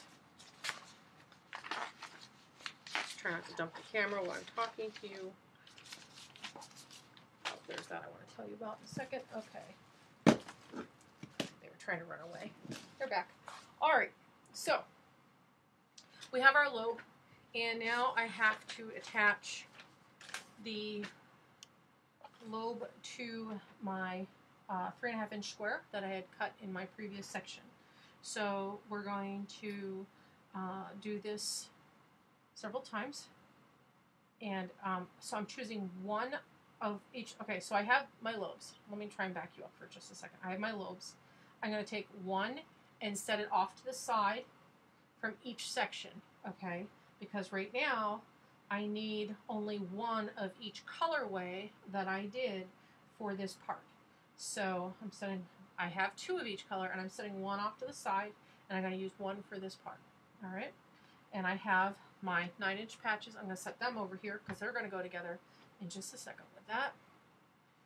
Okay, and then so what I'm going to do is I have my square, and I'm going to sew this to this just like in the instructions. All right. So, and you know what? I did not hit these yesterday when I got them around. I also cut these on the go for those that have a go and are wondering. This is your 3.5-inch square. I have that 6-inch cube thing. I bought it from a friend of mine, and in that cube set are the different cuts. Okay, so point here is that this has to be matched up. All right, so we're going to match up this, and I'm not like saying you need to go out and get an AccuQuilt Go cube and all. I am not saying that.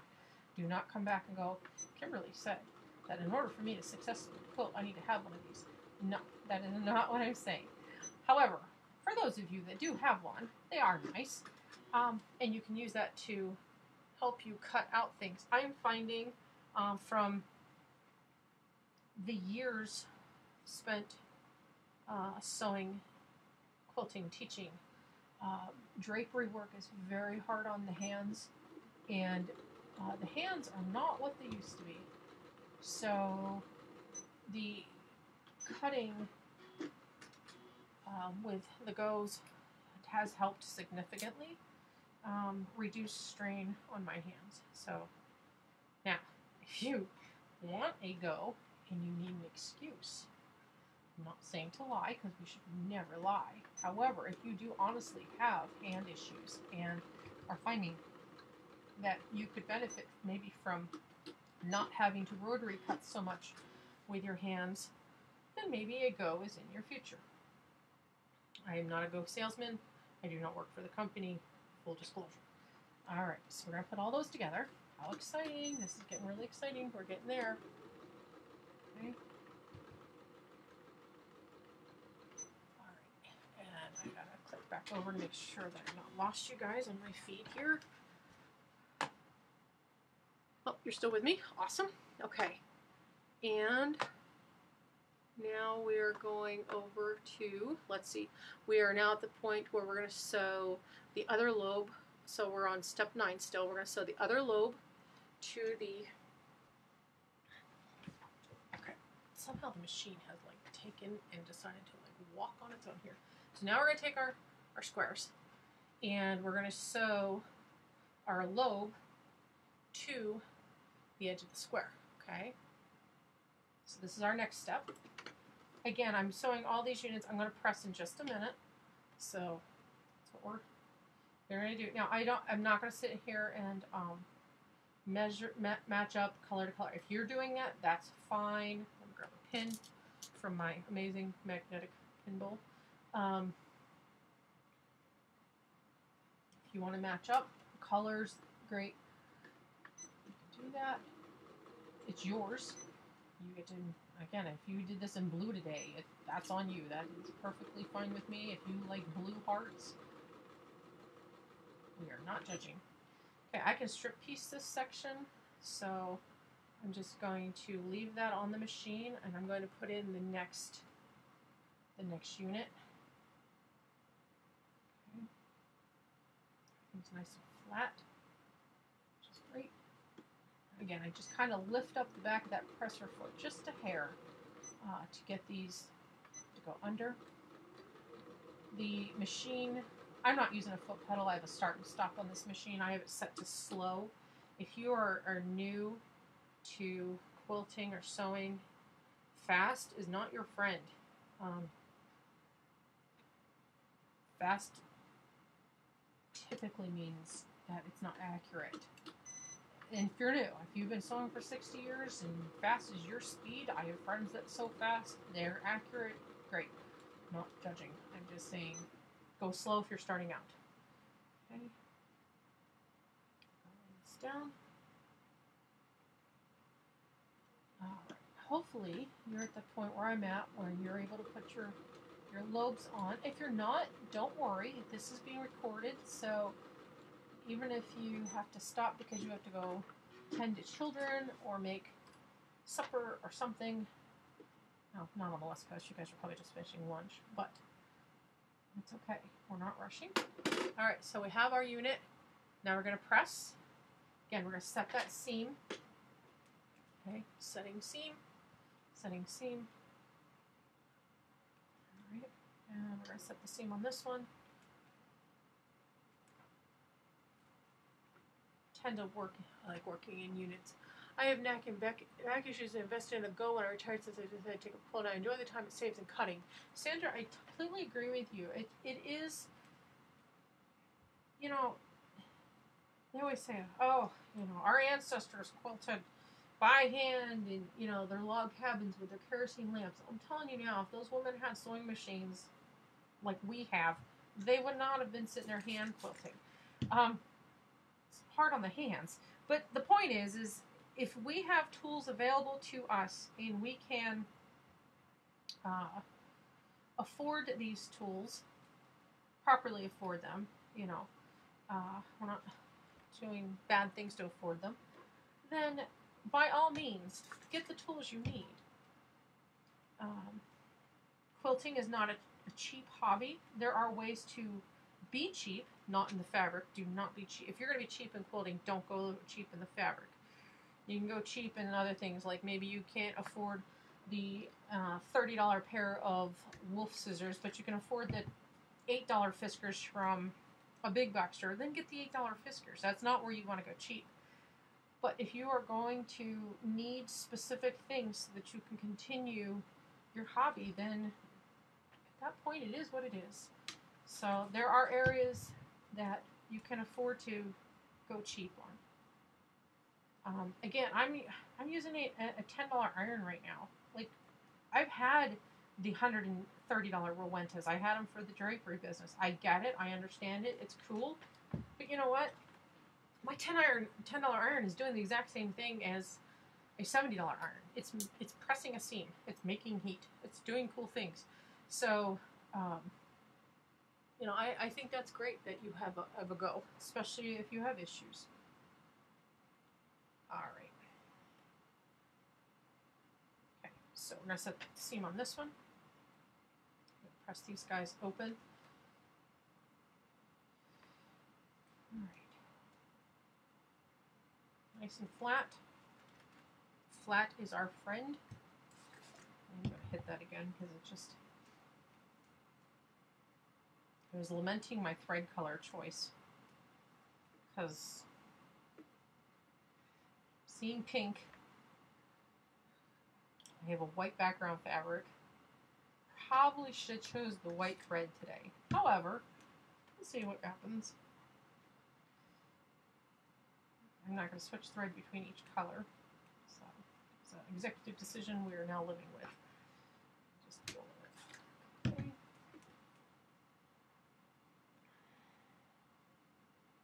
All right, so we have that.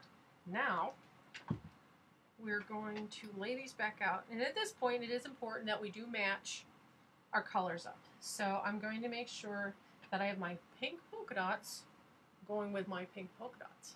Okay, it's important. And then, if you can see, this is what my block is going to look like. All right, see my hearts? That's what we're there. We're getting there. So, at this point, now what I've noticed is that I did not press this seam to lock with this seam. So I'm going to go hit this with the spray starch, and I'm going to press that the other direction because I do want those to lock. I was talking, and okay, now what I have is my back side, my seams are going to lock in right there. All right, so you want to try for that lock, make sure it's locking. And I'm going to throw a pin in it, because I know me, it will move. It always moves.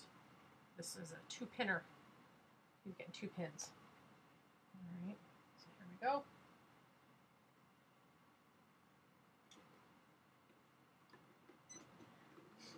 Great. Let's do that.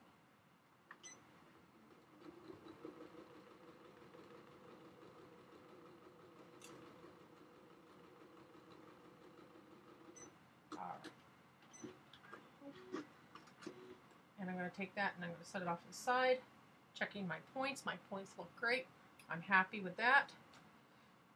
It's better to take that time and check while we can. And I had to fix this one. I'm going to have to fix all of them because I pressed them all the wrong way. We're going to go back this way. Not a big deal. It's okay. We're not going to get all excited. Just kind of change the pressing direction. But you notice I did hit it with the spray starch. It releases that seam so that it can be molded the other way. Okay.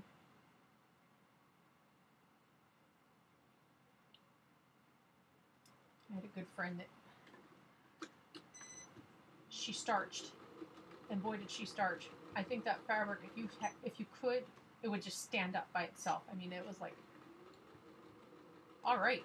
And she would press it, or she would starch it, and she would go through and spray an entire pile of fabric, starch it, let it sit for like 3 to 5 minutes, and then she'd go back with her iron and just like iron the whole thing. And honest to goodness, it was like a board. You could literally like, okay, good points there. You could literally, it was great because that was the way but that's how she was taught. So, you know, not judging, it's all good. Boy, her quilts came out really nicely too. Sometimes I think we tend to rush. And I understand why we rush. We tend to rush And because there's always the next project, and it's always exciting, and I can't wait to start this project, but I really should finish this project. I understand. I talk to myself the same way. Looks like UPS has shown up. Oh, I wonder what's in the boxes. All right. Wait to find out.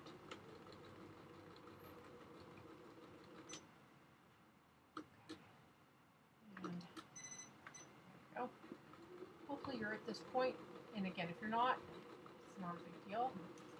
Hopefully you haven't had to do any unsewing today. Always want to make sure that we're happily sewing. Okay. Another one. And again, I'm going to do a final press on those. And we do have a measurement for them as well, so that's great. I have a good UPS driver. I'm very happy with him. He always puts my boxes on my porch for me. He doesn't leave them out in the rain. So kudos to the awesome UPS driver.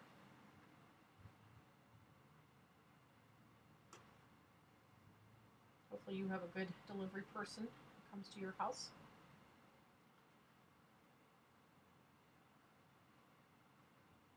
I did have, speaking of goes, I ordered a thing over Christmas time for the shop, and I was not in town when it was delivered. So my son said, hey, it says it got delivered. This was FedEx. I said, hey, it says it got delivered. Did you see the boxes? Now he's 16, so everybody who has had a 16-year-old boy knows that if he was a snake, it would have bit him if he had walked past it, right? So I said, hey, 3 big boxes. They're like 40 pounds a piece. Are they there? What are you talking about? This is what I get. What are you talking about? There's no boxes here. And I'm like, are you sure? Because at this point, if he would have walked over the boxes to tell me this, because he's 16. And he's, yeah, and okay. So I said, well, you're going to have to go look for them now. And my driveway's not very, very long, but it's not very short. So it's like 10:30 at night, and I said, you're going to have to go out with a flashlight and go look for those boxes, because I've had this happen before. My FedEx driver doesn't like to come up my driveway, so he leaves stuff randomly along the driveway. And that's just kind of, it's weird. Anyway, so 20 minutes later, my son comes back, gets back on, and he says, found the boxes. I said, awesome, that's fantastic. Where were they? And he said, oh, they were down at the road by the mailbox. And I said, really? And he said, yeah. He says, the one was in the snow, and the other one was sitting across the top of the 3 mailboxes, because it's my neighbors, and all 3 of our mailboxes are linked together. I said, okay. So FedEx, being FedEx, that day, laid my huge box, my 40-pound box in the snow, and put the other box across the top of 3 mailboxes. Thankfully, I have honest neighbors and honest people that drive up and down my road, and nobody walked off with my packages. Now, here's the fun part of the story. What was in those packages, you might be wondering. Kimberly, what was in the packages that they were 40 pounds?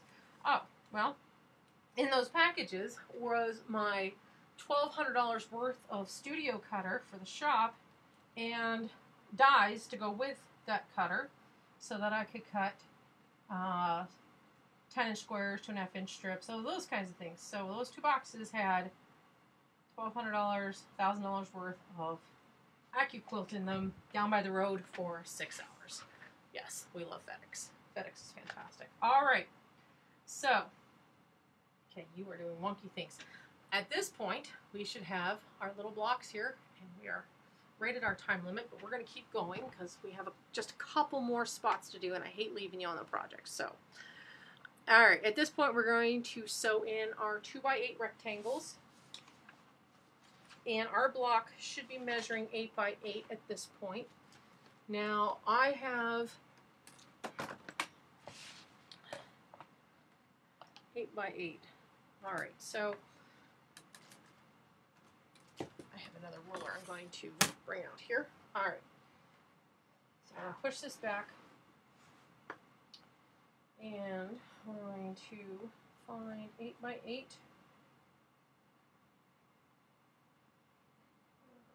looks like. Rulers are fun. Rulers are good things. We are just about there. Okay, that's pretty close. So we're going to measure these up. They should be 8 by 8. If you're off by just a hair, that's okay. Mine's off just a hair. I might kind of give it a little bit more of a press.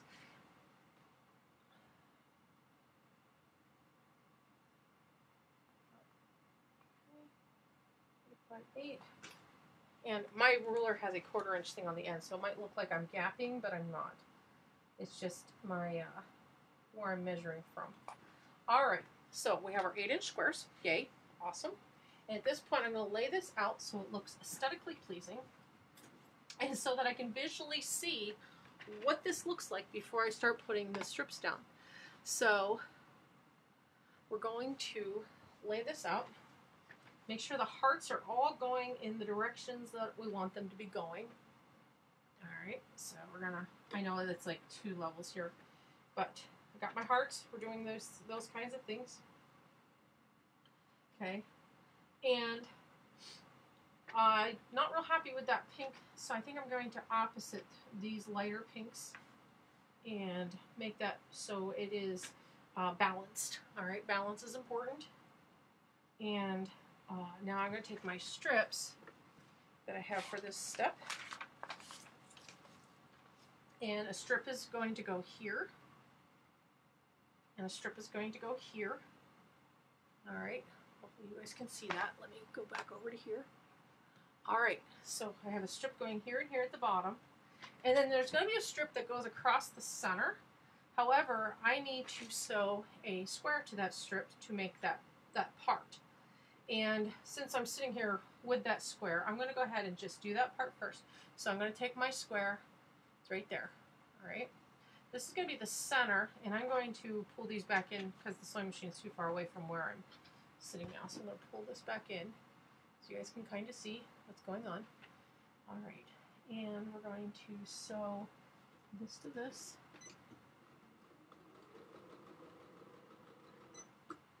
Like that. And then we're going to sew the other strip to the other end. So we're just going to make a unit here. Very simple unit. Very important unit, but very simple unit. This gives that little pop in the center. Now, if your squares are not squaring, sometimes it could be a matter of pressing. You might have to go back and press something. If you do need to do that in order to block that out so it is a perfect 8 inches, you hit it with the best press, all right, and gently get that to, you know, you might have just like a little bit of overlap or something, or it's just a hair, all right. A lot of times, it's just where if you do the fold over method of pressing, that fold kind of got caught someplace and might not have actually caught properly. It might not have. You might have pressed a crease into your fabric. That's what I'm trying to say. However, that can be fixed. It's just you might have to actually take out a seam to fix it, because sometimes you don't realize you've done it until you've gotten to that part. But sometimes we end up pressing creases, and that's okay. So, yeah, that goes like that. Again, very visual. Must look at everything 3 times before sewing. All right. How exciting. We're getting there. Keep going here. All right. And we're going to take that off. And then this guy goes down here, and this guy's going over here. You sit over here. Don't want you in the way yet. All right. And at this point, I am going to hit this. I'm going to set this seam. All right. Like that. And then I'm going to fold him over. Get out my handy dandy pins. And your back should look flat. I probably didn't stress that enough. Your back of your units should look very flat. Things shouldn't be sticking up, being all wonky. Wonky is not good.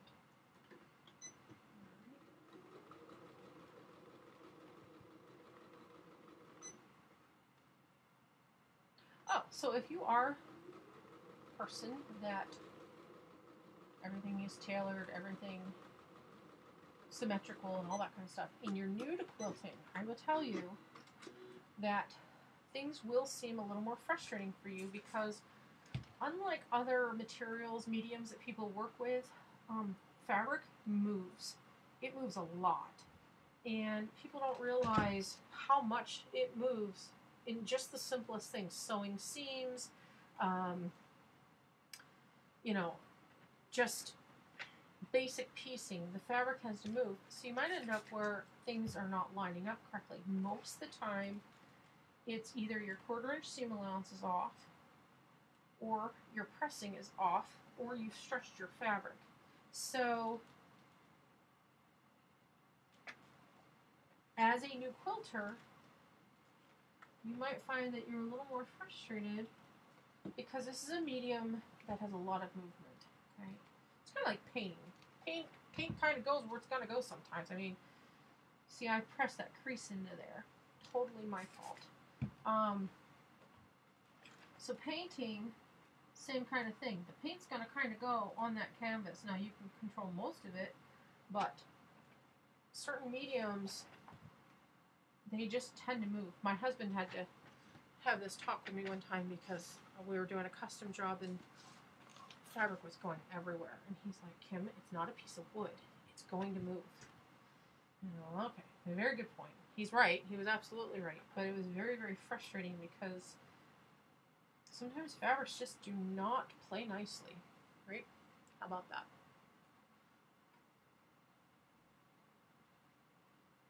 Linen shrinks. Not that we're doing a lot of linen in quilting class, but linen can stretch quickly. It can shrink quickly. That's what I'm always trying to say. Make sure that you're using good quality fabric because you know, a lot of people make that whole, well, I'm new to quilting, I don't want to spend any money. Okay, I understand that. Get the cheap scissors then. However, you hit that to set that seam with that iron, you don't know how much shrinkage you might have just found by fabric that isn't so hot. It's not good fabric. And then you're wondering what you did wrong. Well, it might not be you at all. It might be the fabric. It's just not any good. So try not to beat yourself up too bad. However, make good buying decisions with your fabric purchase. I have taught many a beginning quilting class, and people will mix their big box retail fabric with maybe some quilt shop quality material. And your seams are just sometimes very difficult to get, and maybe you've never encountered that, and I hope you haven't. It's just because it can be very frustrating to a new quilter to have seams that just are not playing well, and it can bring you to tears. It really can. I have thrown many a quilt block across into the circular bin for disposal from frustrating fabrics. That's okay. Right?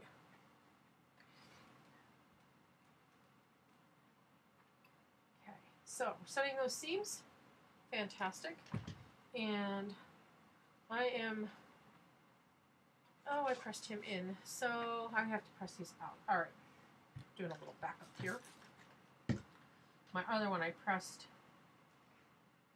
out, and my center I have going in. So we're going to, as I mentioned earlier, do things correctly here. So we're going to press these out. Hopefully you're at this point with me. I hope you're getting excited. It's been a couple hours that we've started our project here. Okay, good press from this side. Hopefully you're having success. I hope you're having success. I'd hate to be having you unsuccessful. We got to redo this one because I pressed it in my center seam is actually going in. So we're gonna have to undo you. Back you go.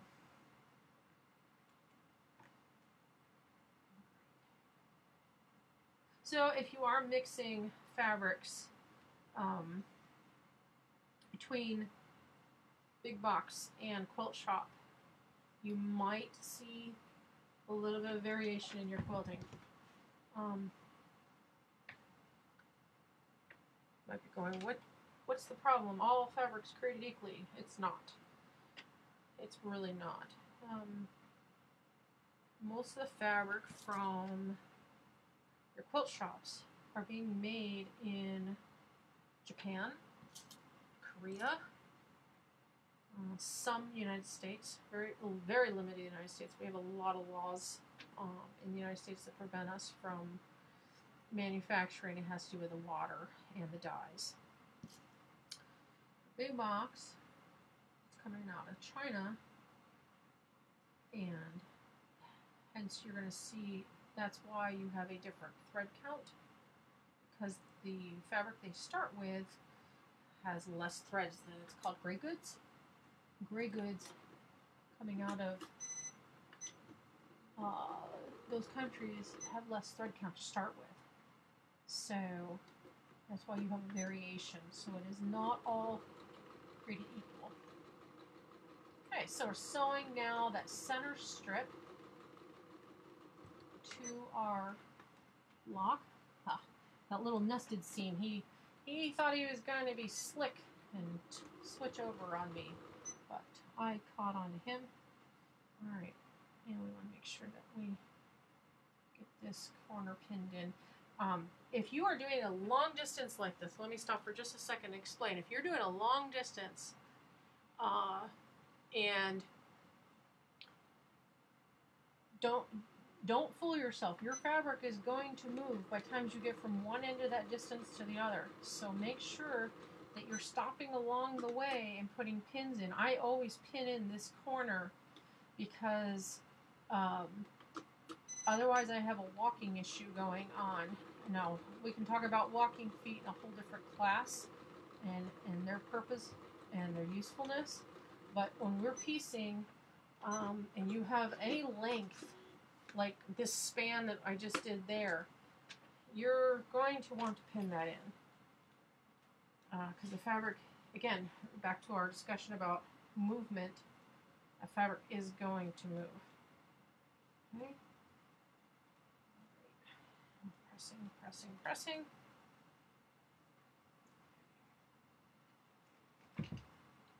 And now we're at that exciting part in our day. Here we are. Last big seam here. Okay, so again, I'm going to make sure that those are locked in. All right, making sure we lock in our little points. Okay, and again, I'm going to line this up and make sure that this edge is locked in. And it'll be amazing how sometimes you might be looking at like an edge that's kind of waving.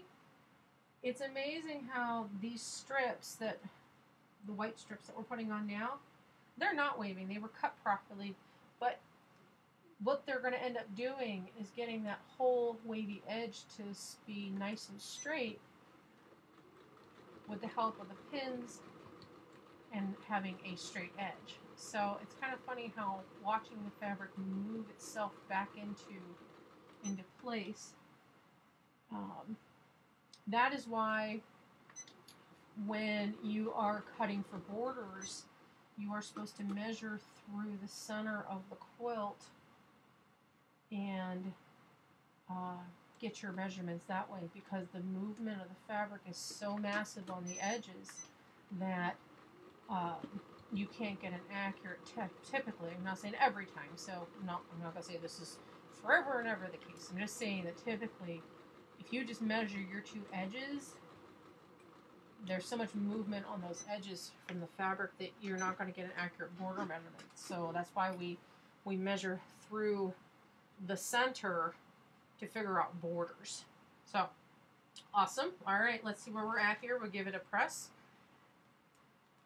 Everything looks like it has stayed in place. You moved. Sometimes there's always those seams that just decided to do their own thing. And press this. All right. And I hope that you are at this part of the process with me. If not, you should be pretty close. Or maybe you're just watching. Okay, I know many of you are still watching, which is great.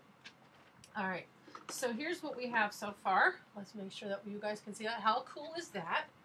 Hopefully yours looks about the same or similar. Like I said, maybe yours is like purple and pink. I don't know. Maybe yours is blue and orange. And at this point, we have our good points. Everything is nice and straight. Okay, we didn't have any mishaps along the way, so we were pretty happy campers. And the easy part of the border is right upon us. So we have, it's like 3:20, so we're going to keep going because it's only like a few more minutes. We're almost done. And we're just at that point where we just want to be really, really going to finish up with our project here. So at this point, I'm going to set this over here. And I'm going to give you guys just a second to catch up. Let's talk about some cool things. So because you guys are in class today and you were so awesome to stay and watch so far, the materials I'm showing you, I'm going to give you a coupon code that you guys can use to save at checkout. So if you decide that you want something from class, you're going to get an extra 10% off. And that's just my little thank you for, hey, join me for a cool class. You're awesome. Thank you so much. So let's go over a couple of those things. I'm going to give you guys a chance to kind of catch up here for just a minute and give you the code for the coupon, which I wrote down. And yeah, it's fun when things move. So let's go back to what we have here in class a little bit while you guys catch up, because we're going to do those borders and then we're going to be done. And I don't want to lose you in the last couple of minutes. I want to make sure you get your coupon. So the word for the coupon, which looks like I'm going to have to write down again because it moved. I'm just getting my other materials here, just because this is our last little section. Really quick, easy section. So code for the, I'll write it down because I lost the paper. These things happen when you're live. All right, so here's your coupon code. Your coupon code today is heart. Ha, how like amazing is that? Right, so there's heart. And again, a couple of things we used in class. These are our storks. And you're going to comment sold bird if you need a pair of storks. Shipping is $5 up to $75. After $75, it's free. We have our Sew Steady, which is this amazing tool. Here, we'll stick our storks in it and our pencil. Okay, silicone cleanup is nice. This is going to be used to hold everything. We have our wool pressing mats. The large 17 by 24 is large. The smaller one, which is 13.5 by 13.5, that you can use to sit next to your sewing machine, you're going to call that one press. If you don't have a wool pressing mat, I would highly recommend getting one. They are absolutely amazing. My Sew Line pencils, the yellow is called Draw. The white is comment sold Mark. You can get yellow and white if you want one of each. Comes with the refills, which is nice. The mini stripology ruler, which we'll be using in other classes coming up. This is called Strip. Absolutely phenomenal universal rotary cutting tool. Like, you really want to have one of these. They're really, especially if you do a lot of pre-cuts. Again, we're using our Schmetz chrome needles.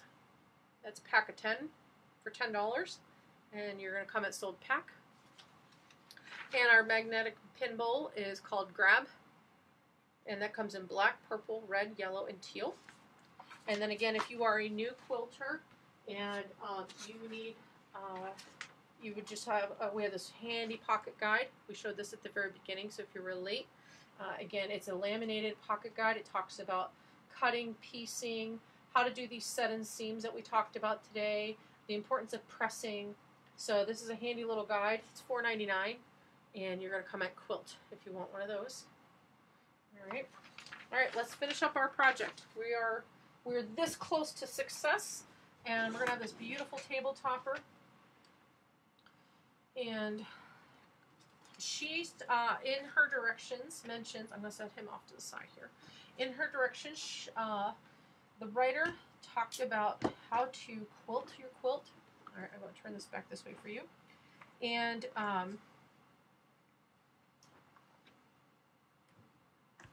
yes, we have to put our strips on. I had to think for just a second. We have to put these strips on because I think our final border is the other strip. Let me check with her. This mouse. So if you get to the point where you're going to finish this and you're going to layer it up, okay, we are down to step number 13. We're going to do our sides. If you're just going to go to the end and you're going to make sure that you finish this, she suggests doing a stitch in the ditch for your quilting. Now, if you are new to quilting and you have no idea what that means, basically, stitch in the ditch means that you are going to take your, here, I'll see if I can show you real quick. You're going to take and sew right next to that seam that you have coming down. You're going to sew the whole way down, and you would do this after you layered your sections. So it'd be your top, your batting, and your backing. And then she recommends stitching in the ditch. If you don't want to stitch in the ditch and you want to just free motion quilt that, you can do that. Again, this is your project, so there's no right or wrong. I think the stitch in the ditch will look nice. I'm not sure if I'm going to do mine that way. I haven't decided. Usually I make those decisions depending on how much time I have, what I'm doing for the day. Sometimes I'm just a free motion quilt kind of girl, and I'll just throw on my free motion foot and just kind of doing all over. That, again, it's just kind of my mood. If I want that stitch in the ditch look, which is always a very nice look, very traditional looking, I will do that. So if you are unfamiliar with what I'm really talking about right now, don't feel bad, especially if you're new to quilting. You're not supposed to know everything right now. What basically we're talking about is finishing up our 3 layers where we put together the top, the backing, and the batting. Okay? Now you might be asking yourself, what kind of batting should I use for this? It's a table topper, so you really don't need like any high loft, poofy, whatever batting. You can just use something that's kind of like a poly if you want to. It really is going to kind of depend on what look you want. I am going to use, we sell in the shop fusible batting. It's like table runner width. I shouldn't say I'm going to, because I have to actually go measure this when we're done. It should work because I think it's 24.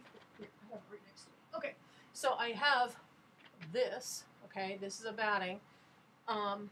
It is fusible on one side. Yeah, this is 24 inches wide. So this is right here, the inside here. I'm gonna take my topper and I'm going to iron it to that, and then I'm going to put the backing on, and then I'll probably stitch that down. So I have fusible table run. If you need some of that, or if you would like to try some of that, we do have it for sale in the store.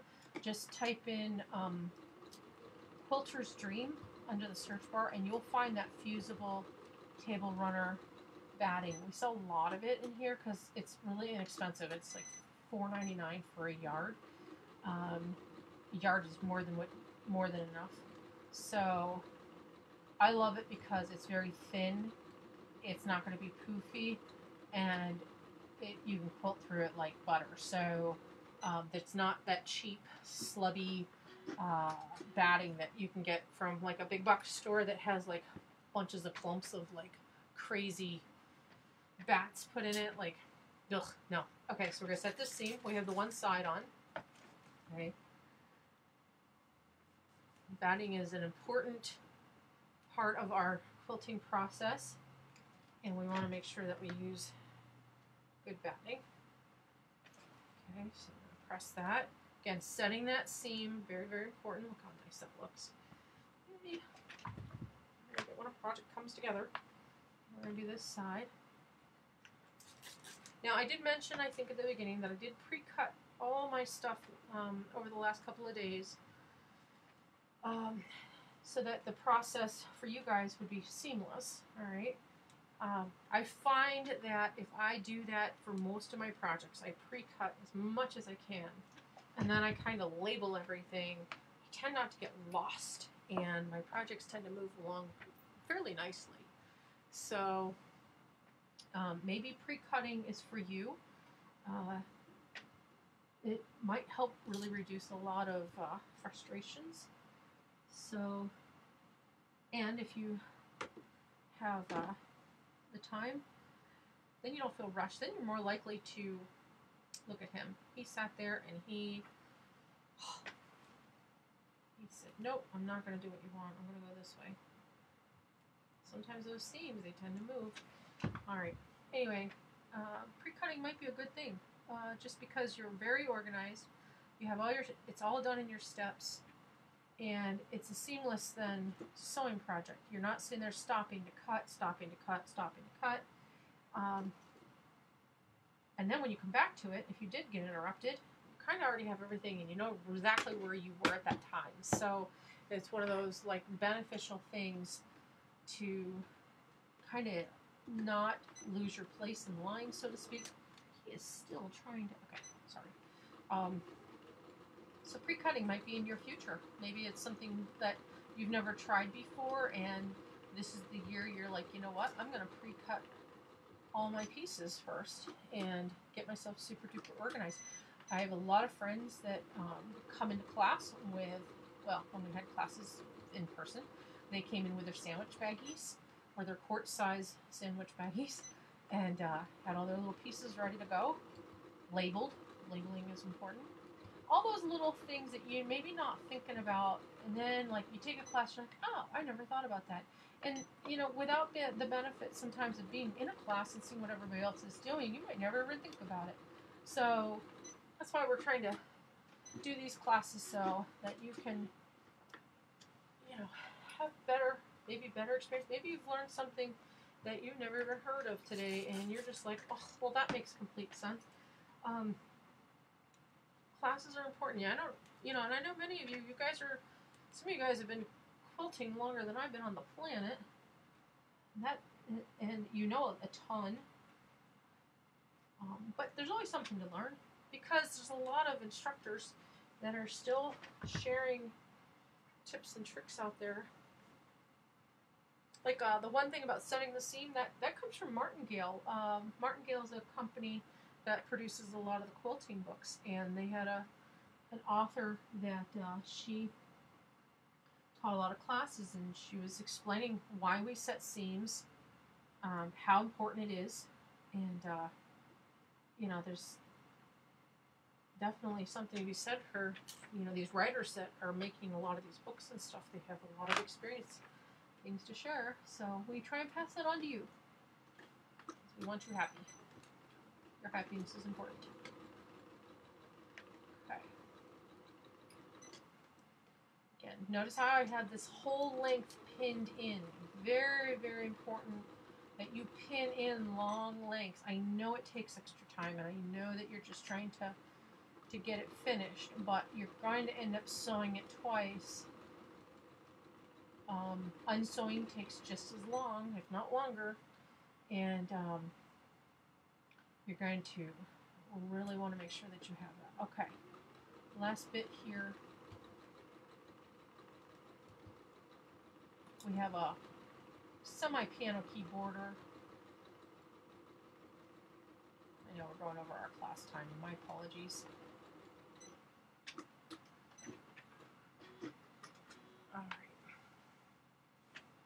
So we're going to set that seam. There we go.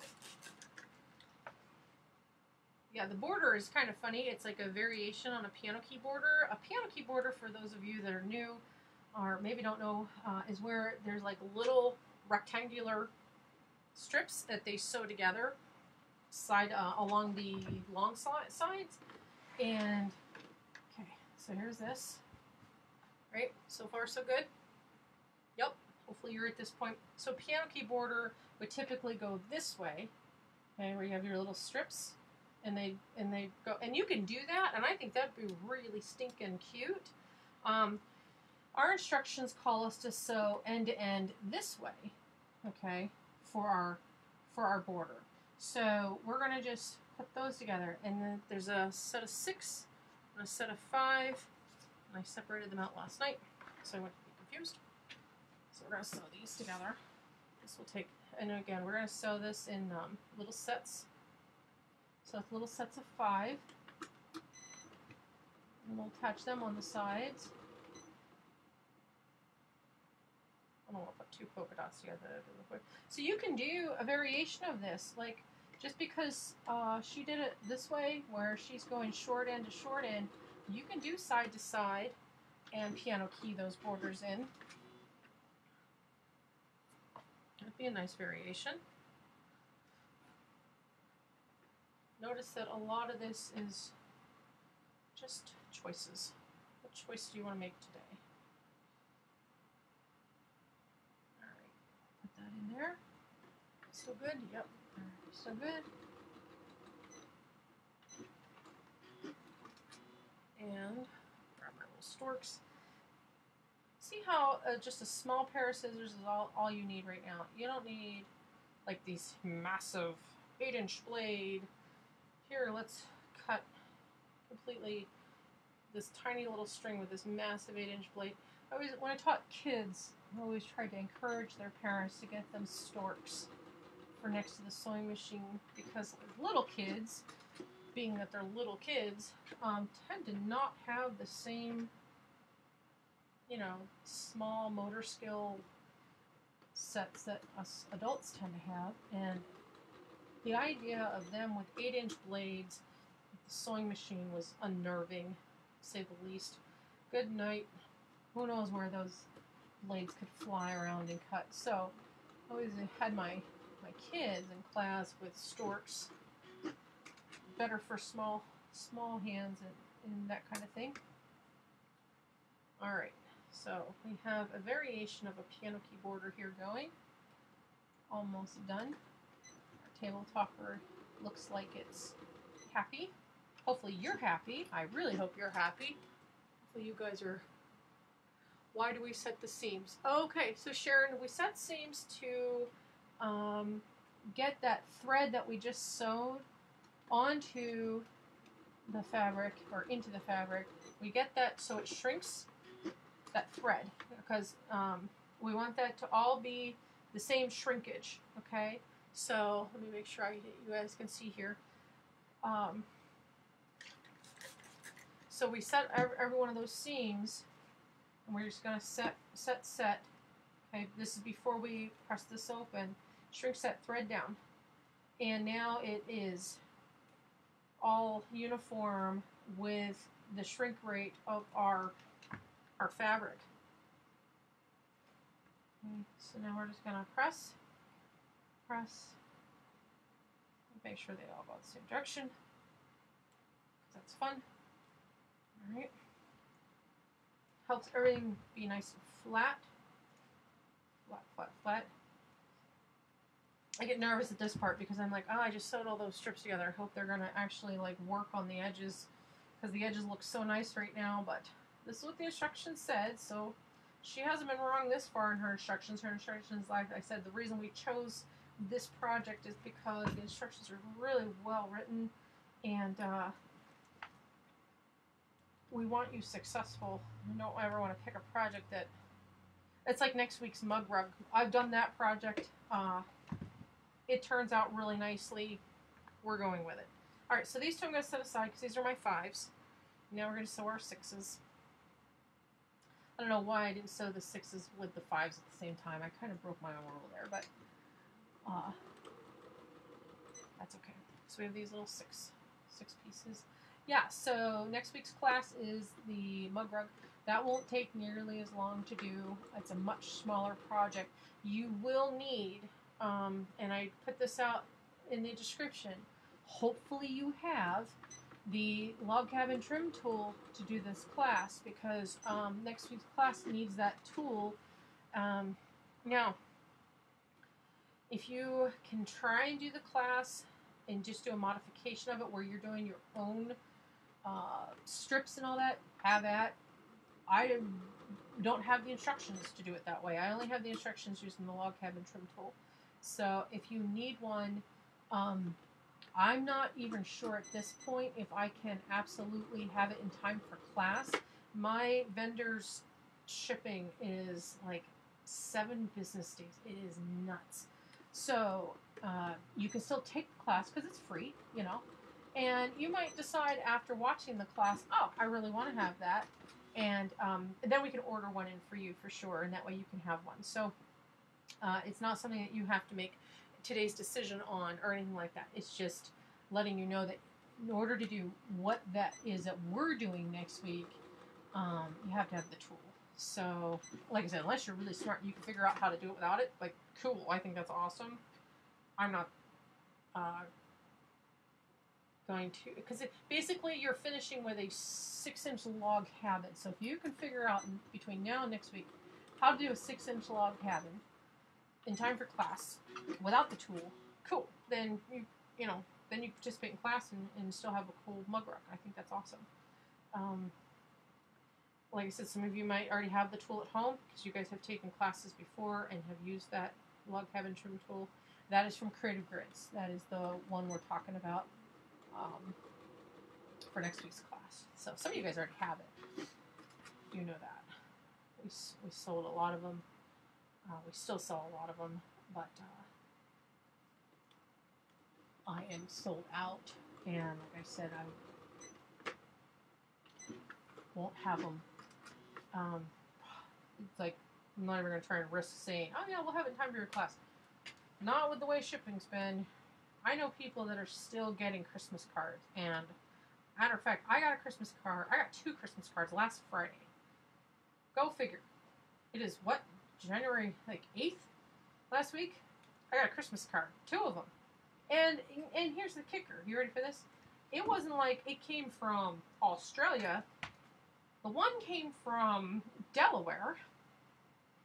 The other one, okay, and I'm in Pennsylvania. Okay, so like Delaware's right next door for those of you that are not up on your geography. The one came from Delaware. I know you guys are probably laughing right now. The other one literally came from across 2 towns over from me. Like literally was 2 towns over. And I'm like, you guys seriously? Like it's January 8th and UPS is that backed up. So that's why I'm not making any guarantees on getting rulers to anybody between now and next Tuesday, because I don't need anybody upset because I can't control the postal service. I'd love to, trust me, but it isn't in the cards. So, all right, last borders. We're done. Here we go. You guys still with me? All right, here we go. You guys ready? Shipping has been horrible. Can I use the paper piece log cabin? Jerry, you can. If you can get that to come out at 6 inches, or 6.5, I believe it is. I have to go back and look at the instructions. I believe it sets at 6. Well, hold on. The trim tools, I have one in front of me. I know you guys are like, Kimberly, you're just in the middle of talking. Okay, so the trim tools, this is the 8 right now I have in my hand. So the 6-inch log cabin trim tool would finish that block at 6.5, and then once you sew the seams in, it would finish at 6. So, yeah, Jerry, if you can do it, I think that's great. Terry, my niece still hasn't received her Christmas card. She might never at this point. I hate saying that, but like, honest to goodness, I feel so bad because I've had customers that, you know, I'm like looking at stuff that has sat in Pennsylvania. It sat in Pennsylvania for 2 weeks, and I'm like, why is it sitting here? It should be way out to Wisconsin by now. It does not make any sense to me that, you know, we have these things just sitting. Okay, so 1, 2, 3, 4, 5.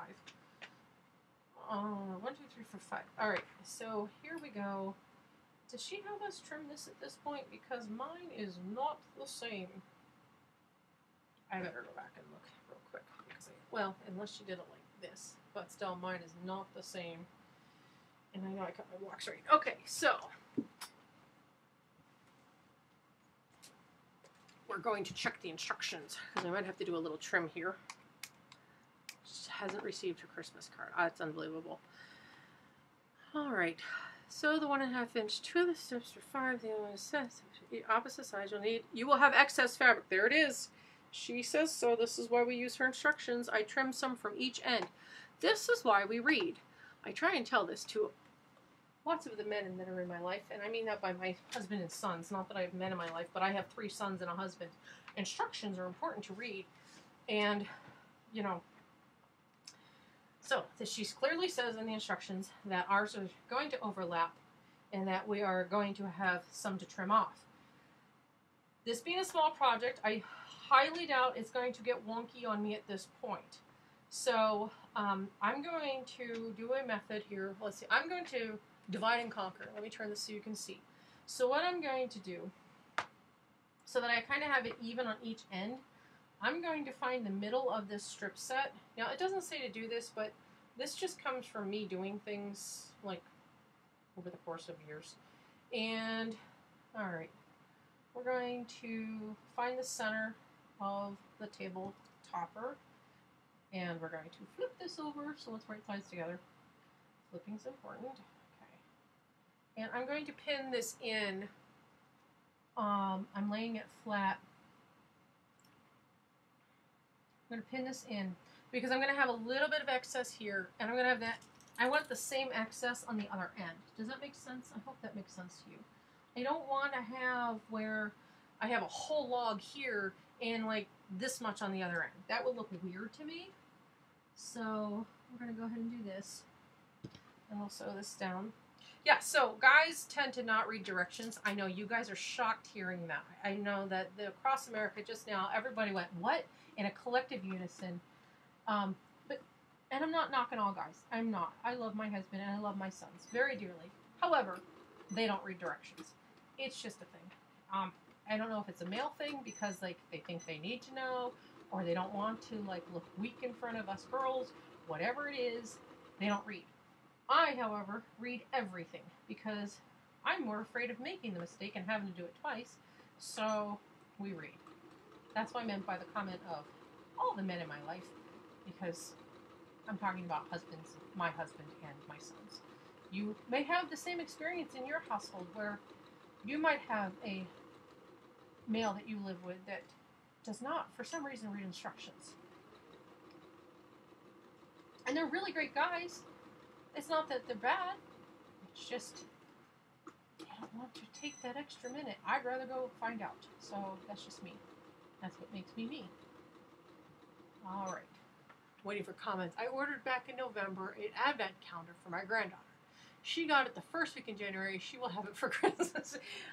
Well, the good news to that, Carol, is the fact that it wasn't an advent calendar for just 2020. So she has a early Christmas present coming, which is hilarious, sad at the same time, but you have to really wonder what happened. Like, they raised our shipping rates right before Christmas, back in November. They raised our shipping rates because they needed to hire more people. But I guess a friend of mine, whose husband works at one of the facilities here, said that they had, I think, 2 million more packages come through this year, I think, than normal years.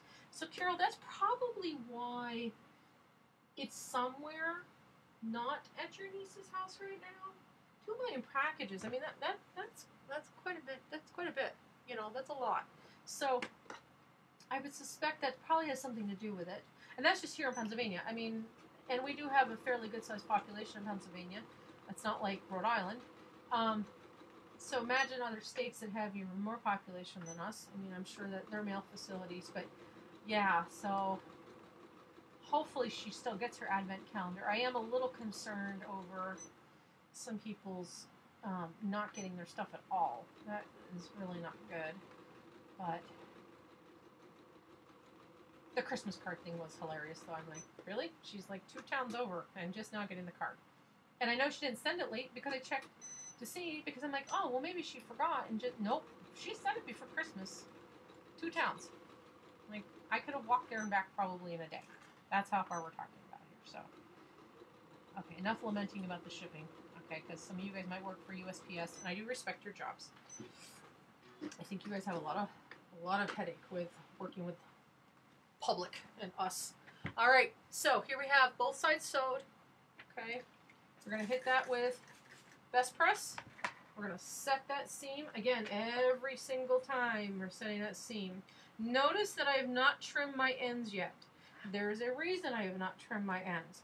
I want this seam to be absolutely set before I take scissors to it. So at this point, I'm going to hit this with the start or this best press, starch the heck out of it, whatever you're going to do. Make sure that that is just as crisp as possible, okay? And then if you notice here, that actually folded under, and we're going to do this. And I do apologize for the late hour, everybody. I know that we said 2 hours. Okay. And at this point, I could either rotary cut this or take scissors to it and just trim it. That being said, I could also just leave it on there, but when I put the other piece down, it's going to interfere with that. So if you are good enough to eyeball, I'm trying to think if I have scissors out here that are bigger than my storks. I do. Okay. So at this point, okay, if you are good enough to eyeball it. If not, put it down and you can put a ruler against it and rotary cut it. All right. Look how cute this is. This is exciting. All right. Same thing, other side. We're going to press this in, set that seam before we trim off those ends. I want that stiffness of the fabric is going to make my blade of my scissor not push that fabric around. That's why we want to press that in. All right. Oh, I already pressed off that thing. And we're going to make sure that we're not ironing. We're not going back and forth. Look what I did there. I got that all messed up here.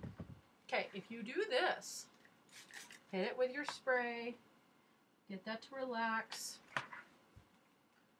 Okay, make sure that's flat before you cut it. All right, trim that. Okay. You may say, Kimberly, how do you have such confidence to cut off that edge without a straight edge? Well, quick story.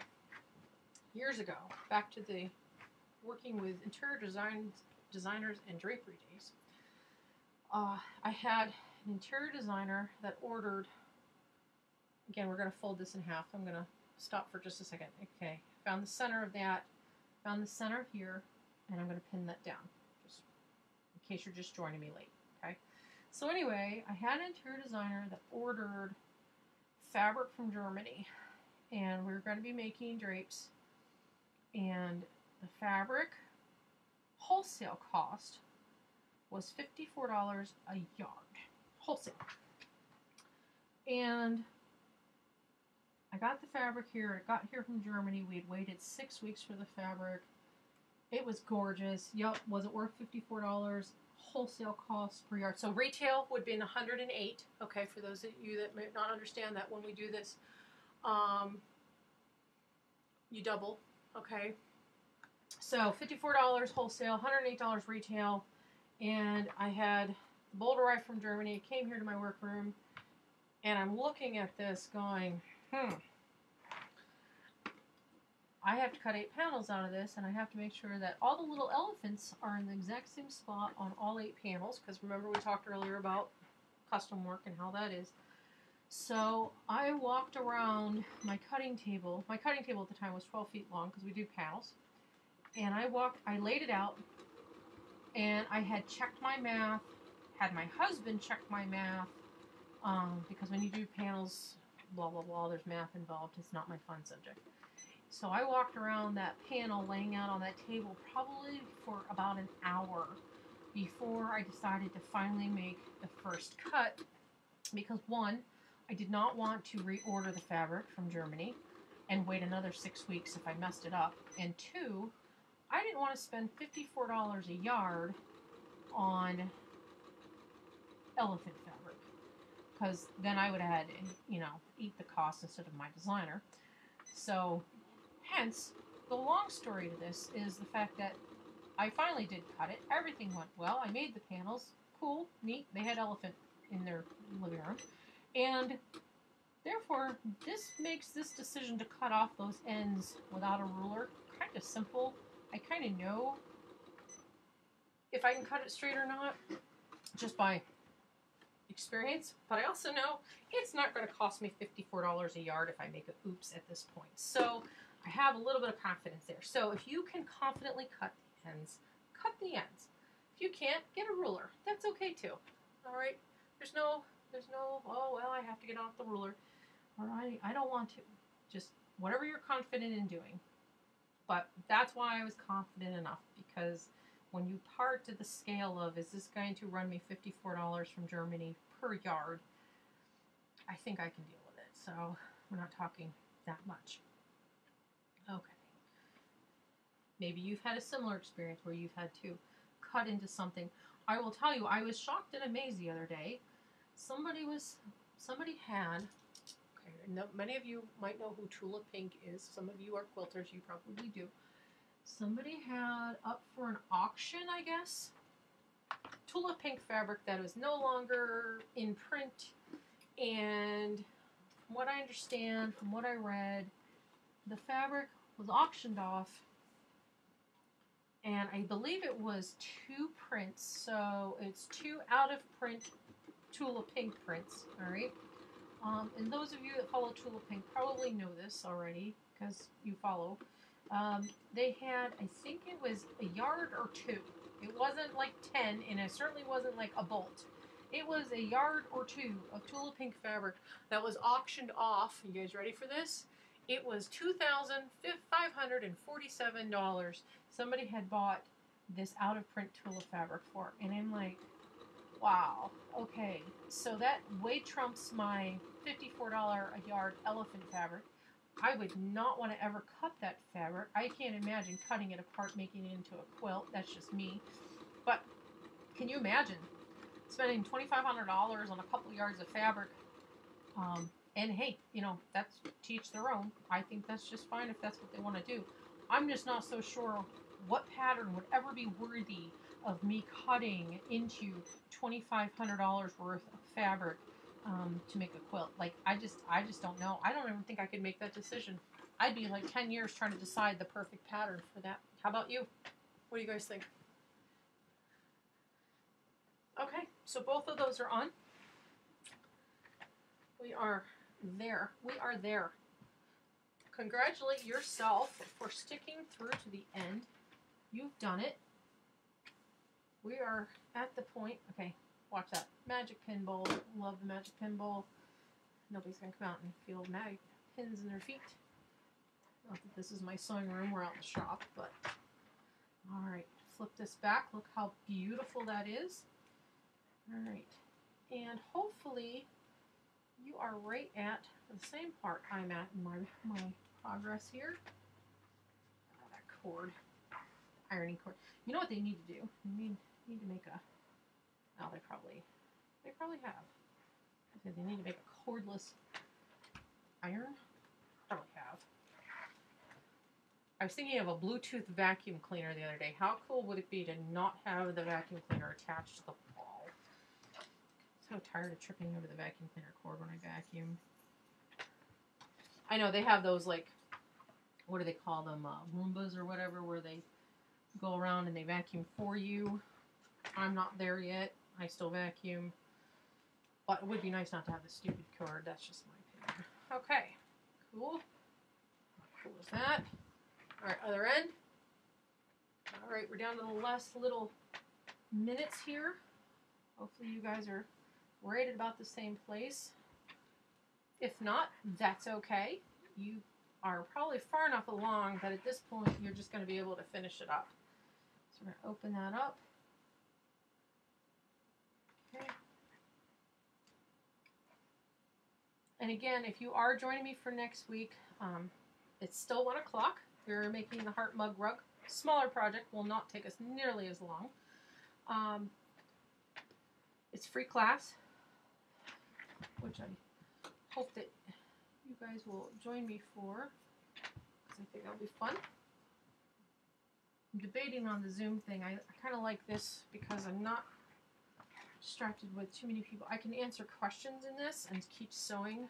Zoom, I'm not sure how. I would have to have Leah here for Zoom, I think, because I think she'd have to have, like, somebody'd have to be watching and talking to everybody, because I cannot talk and sew at the same time very well. Like, I can do this, but not to like 30 people. Can't do that. All right, so let's move this back. We have our beautiful, beautiful table topper ready to go. And I think that it has been a success. Hopefully you have had a successful class today, and your table topper is looking similar or almost done or is done. I think it's been a fun project, and I do appreciate you guys coming out and taking the time. So real quick, if I was going to stitch in the ditch, let me see if I can find something to kind of point that out. I'd be stitching, I hold this up for you, I'd be stitching right next to that seam, right along there. Okay, some people go right into the seam. That's fine too. That's stitch in the ditch. All right, hold on. Hello, there's the pen. Stitch. Oh, I'm back too far. Oh, back too far. Here we go. We'll just do this. So you'd be stitching right along here for stitch in the ditch. All right. If you're not going to do that, you can just do a free motion all over. You can just kind of swirl that all around. So you're going to layer your backing, your batting, and all that right together. Make a sandwich, and then quilt it, and then throw some binding on that. So hopefully you guys will still be able to finish your project. Mug rug is next week, Sharon. Yes, absolutely. And thank you for joining me. I really hope you had a good time. Definitely leave comments, let others know. And Friday night, I will be back here live for our fabric show. That's at 7 p.m. Eastern Time. So if you are going to join me Friday night, I'd really love it. Make sure you stop and say hi. Today's coupon for class is Heart. So if you would like to pick up a couple of things from class, use that coupon at checkout, and you're going to get 10% off. Shipping is $5 up to $75. After that, it's free. And I'm really excited that we did this together. I think this went really well, and I hope you had a really good time. And if you have any more questions, please let me know. You can always reach me by email at pitsewing@gmail.com. And in the meantime, put up pictures of your completed projects. I'd love to see show and tell. And you can always join my VIP page here on my Facebook page and post your pictures in there. And I think it'd be really exciting for everyone to see how everyone else did. So again, thank you for staying with me for these 3 hours. Sorry, it went a little long. And I will see you guys Friday night. So 7 p.m. Eastern Time, Friday night, right back here on my Facebook page. And we'll have some fun together then too. So thank you again, and take care. Have a good rest of the evening, everyone. Bye-bye.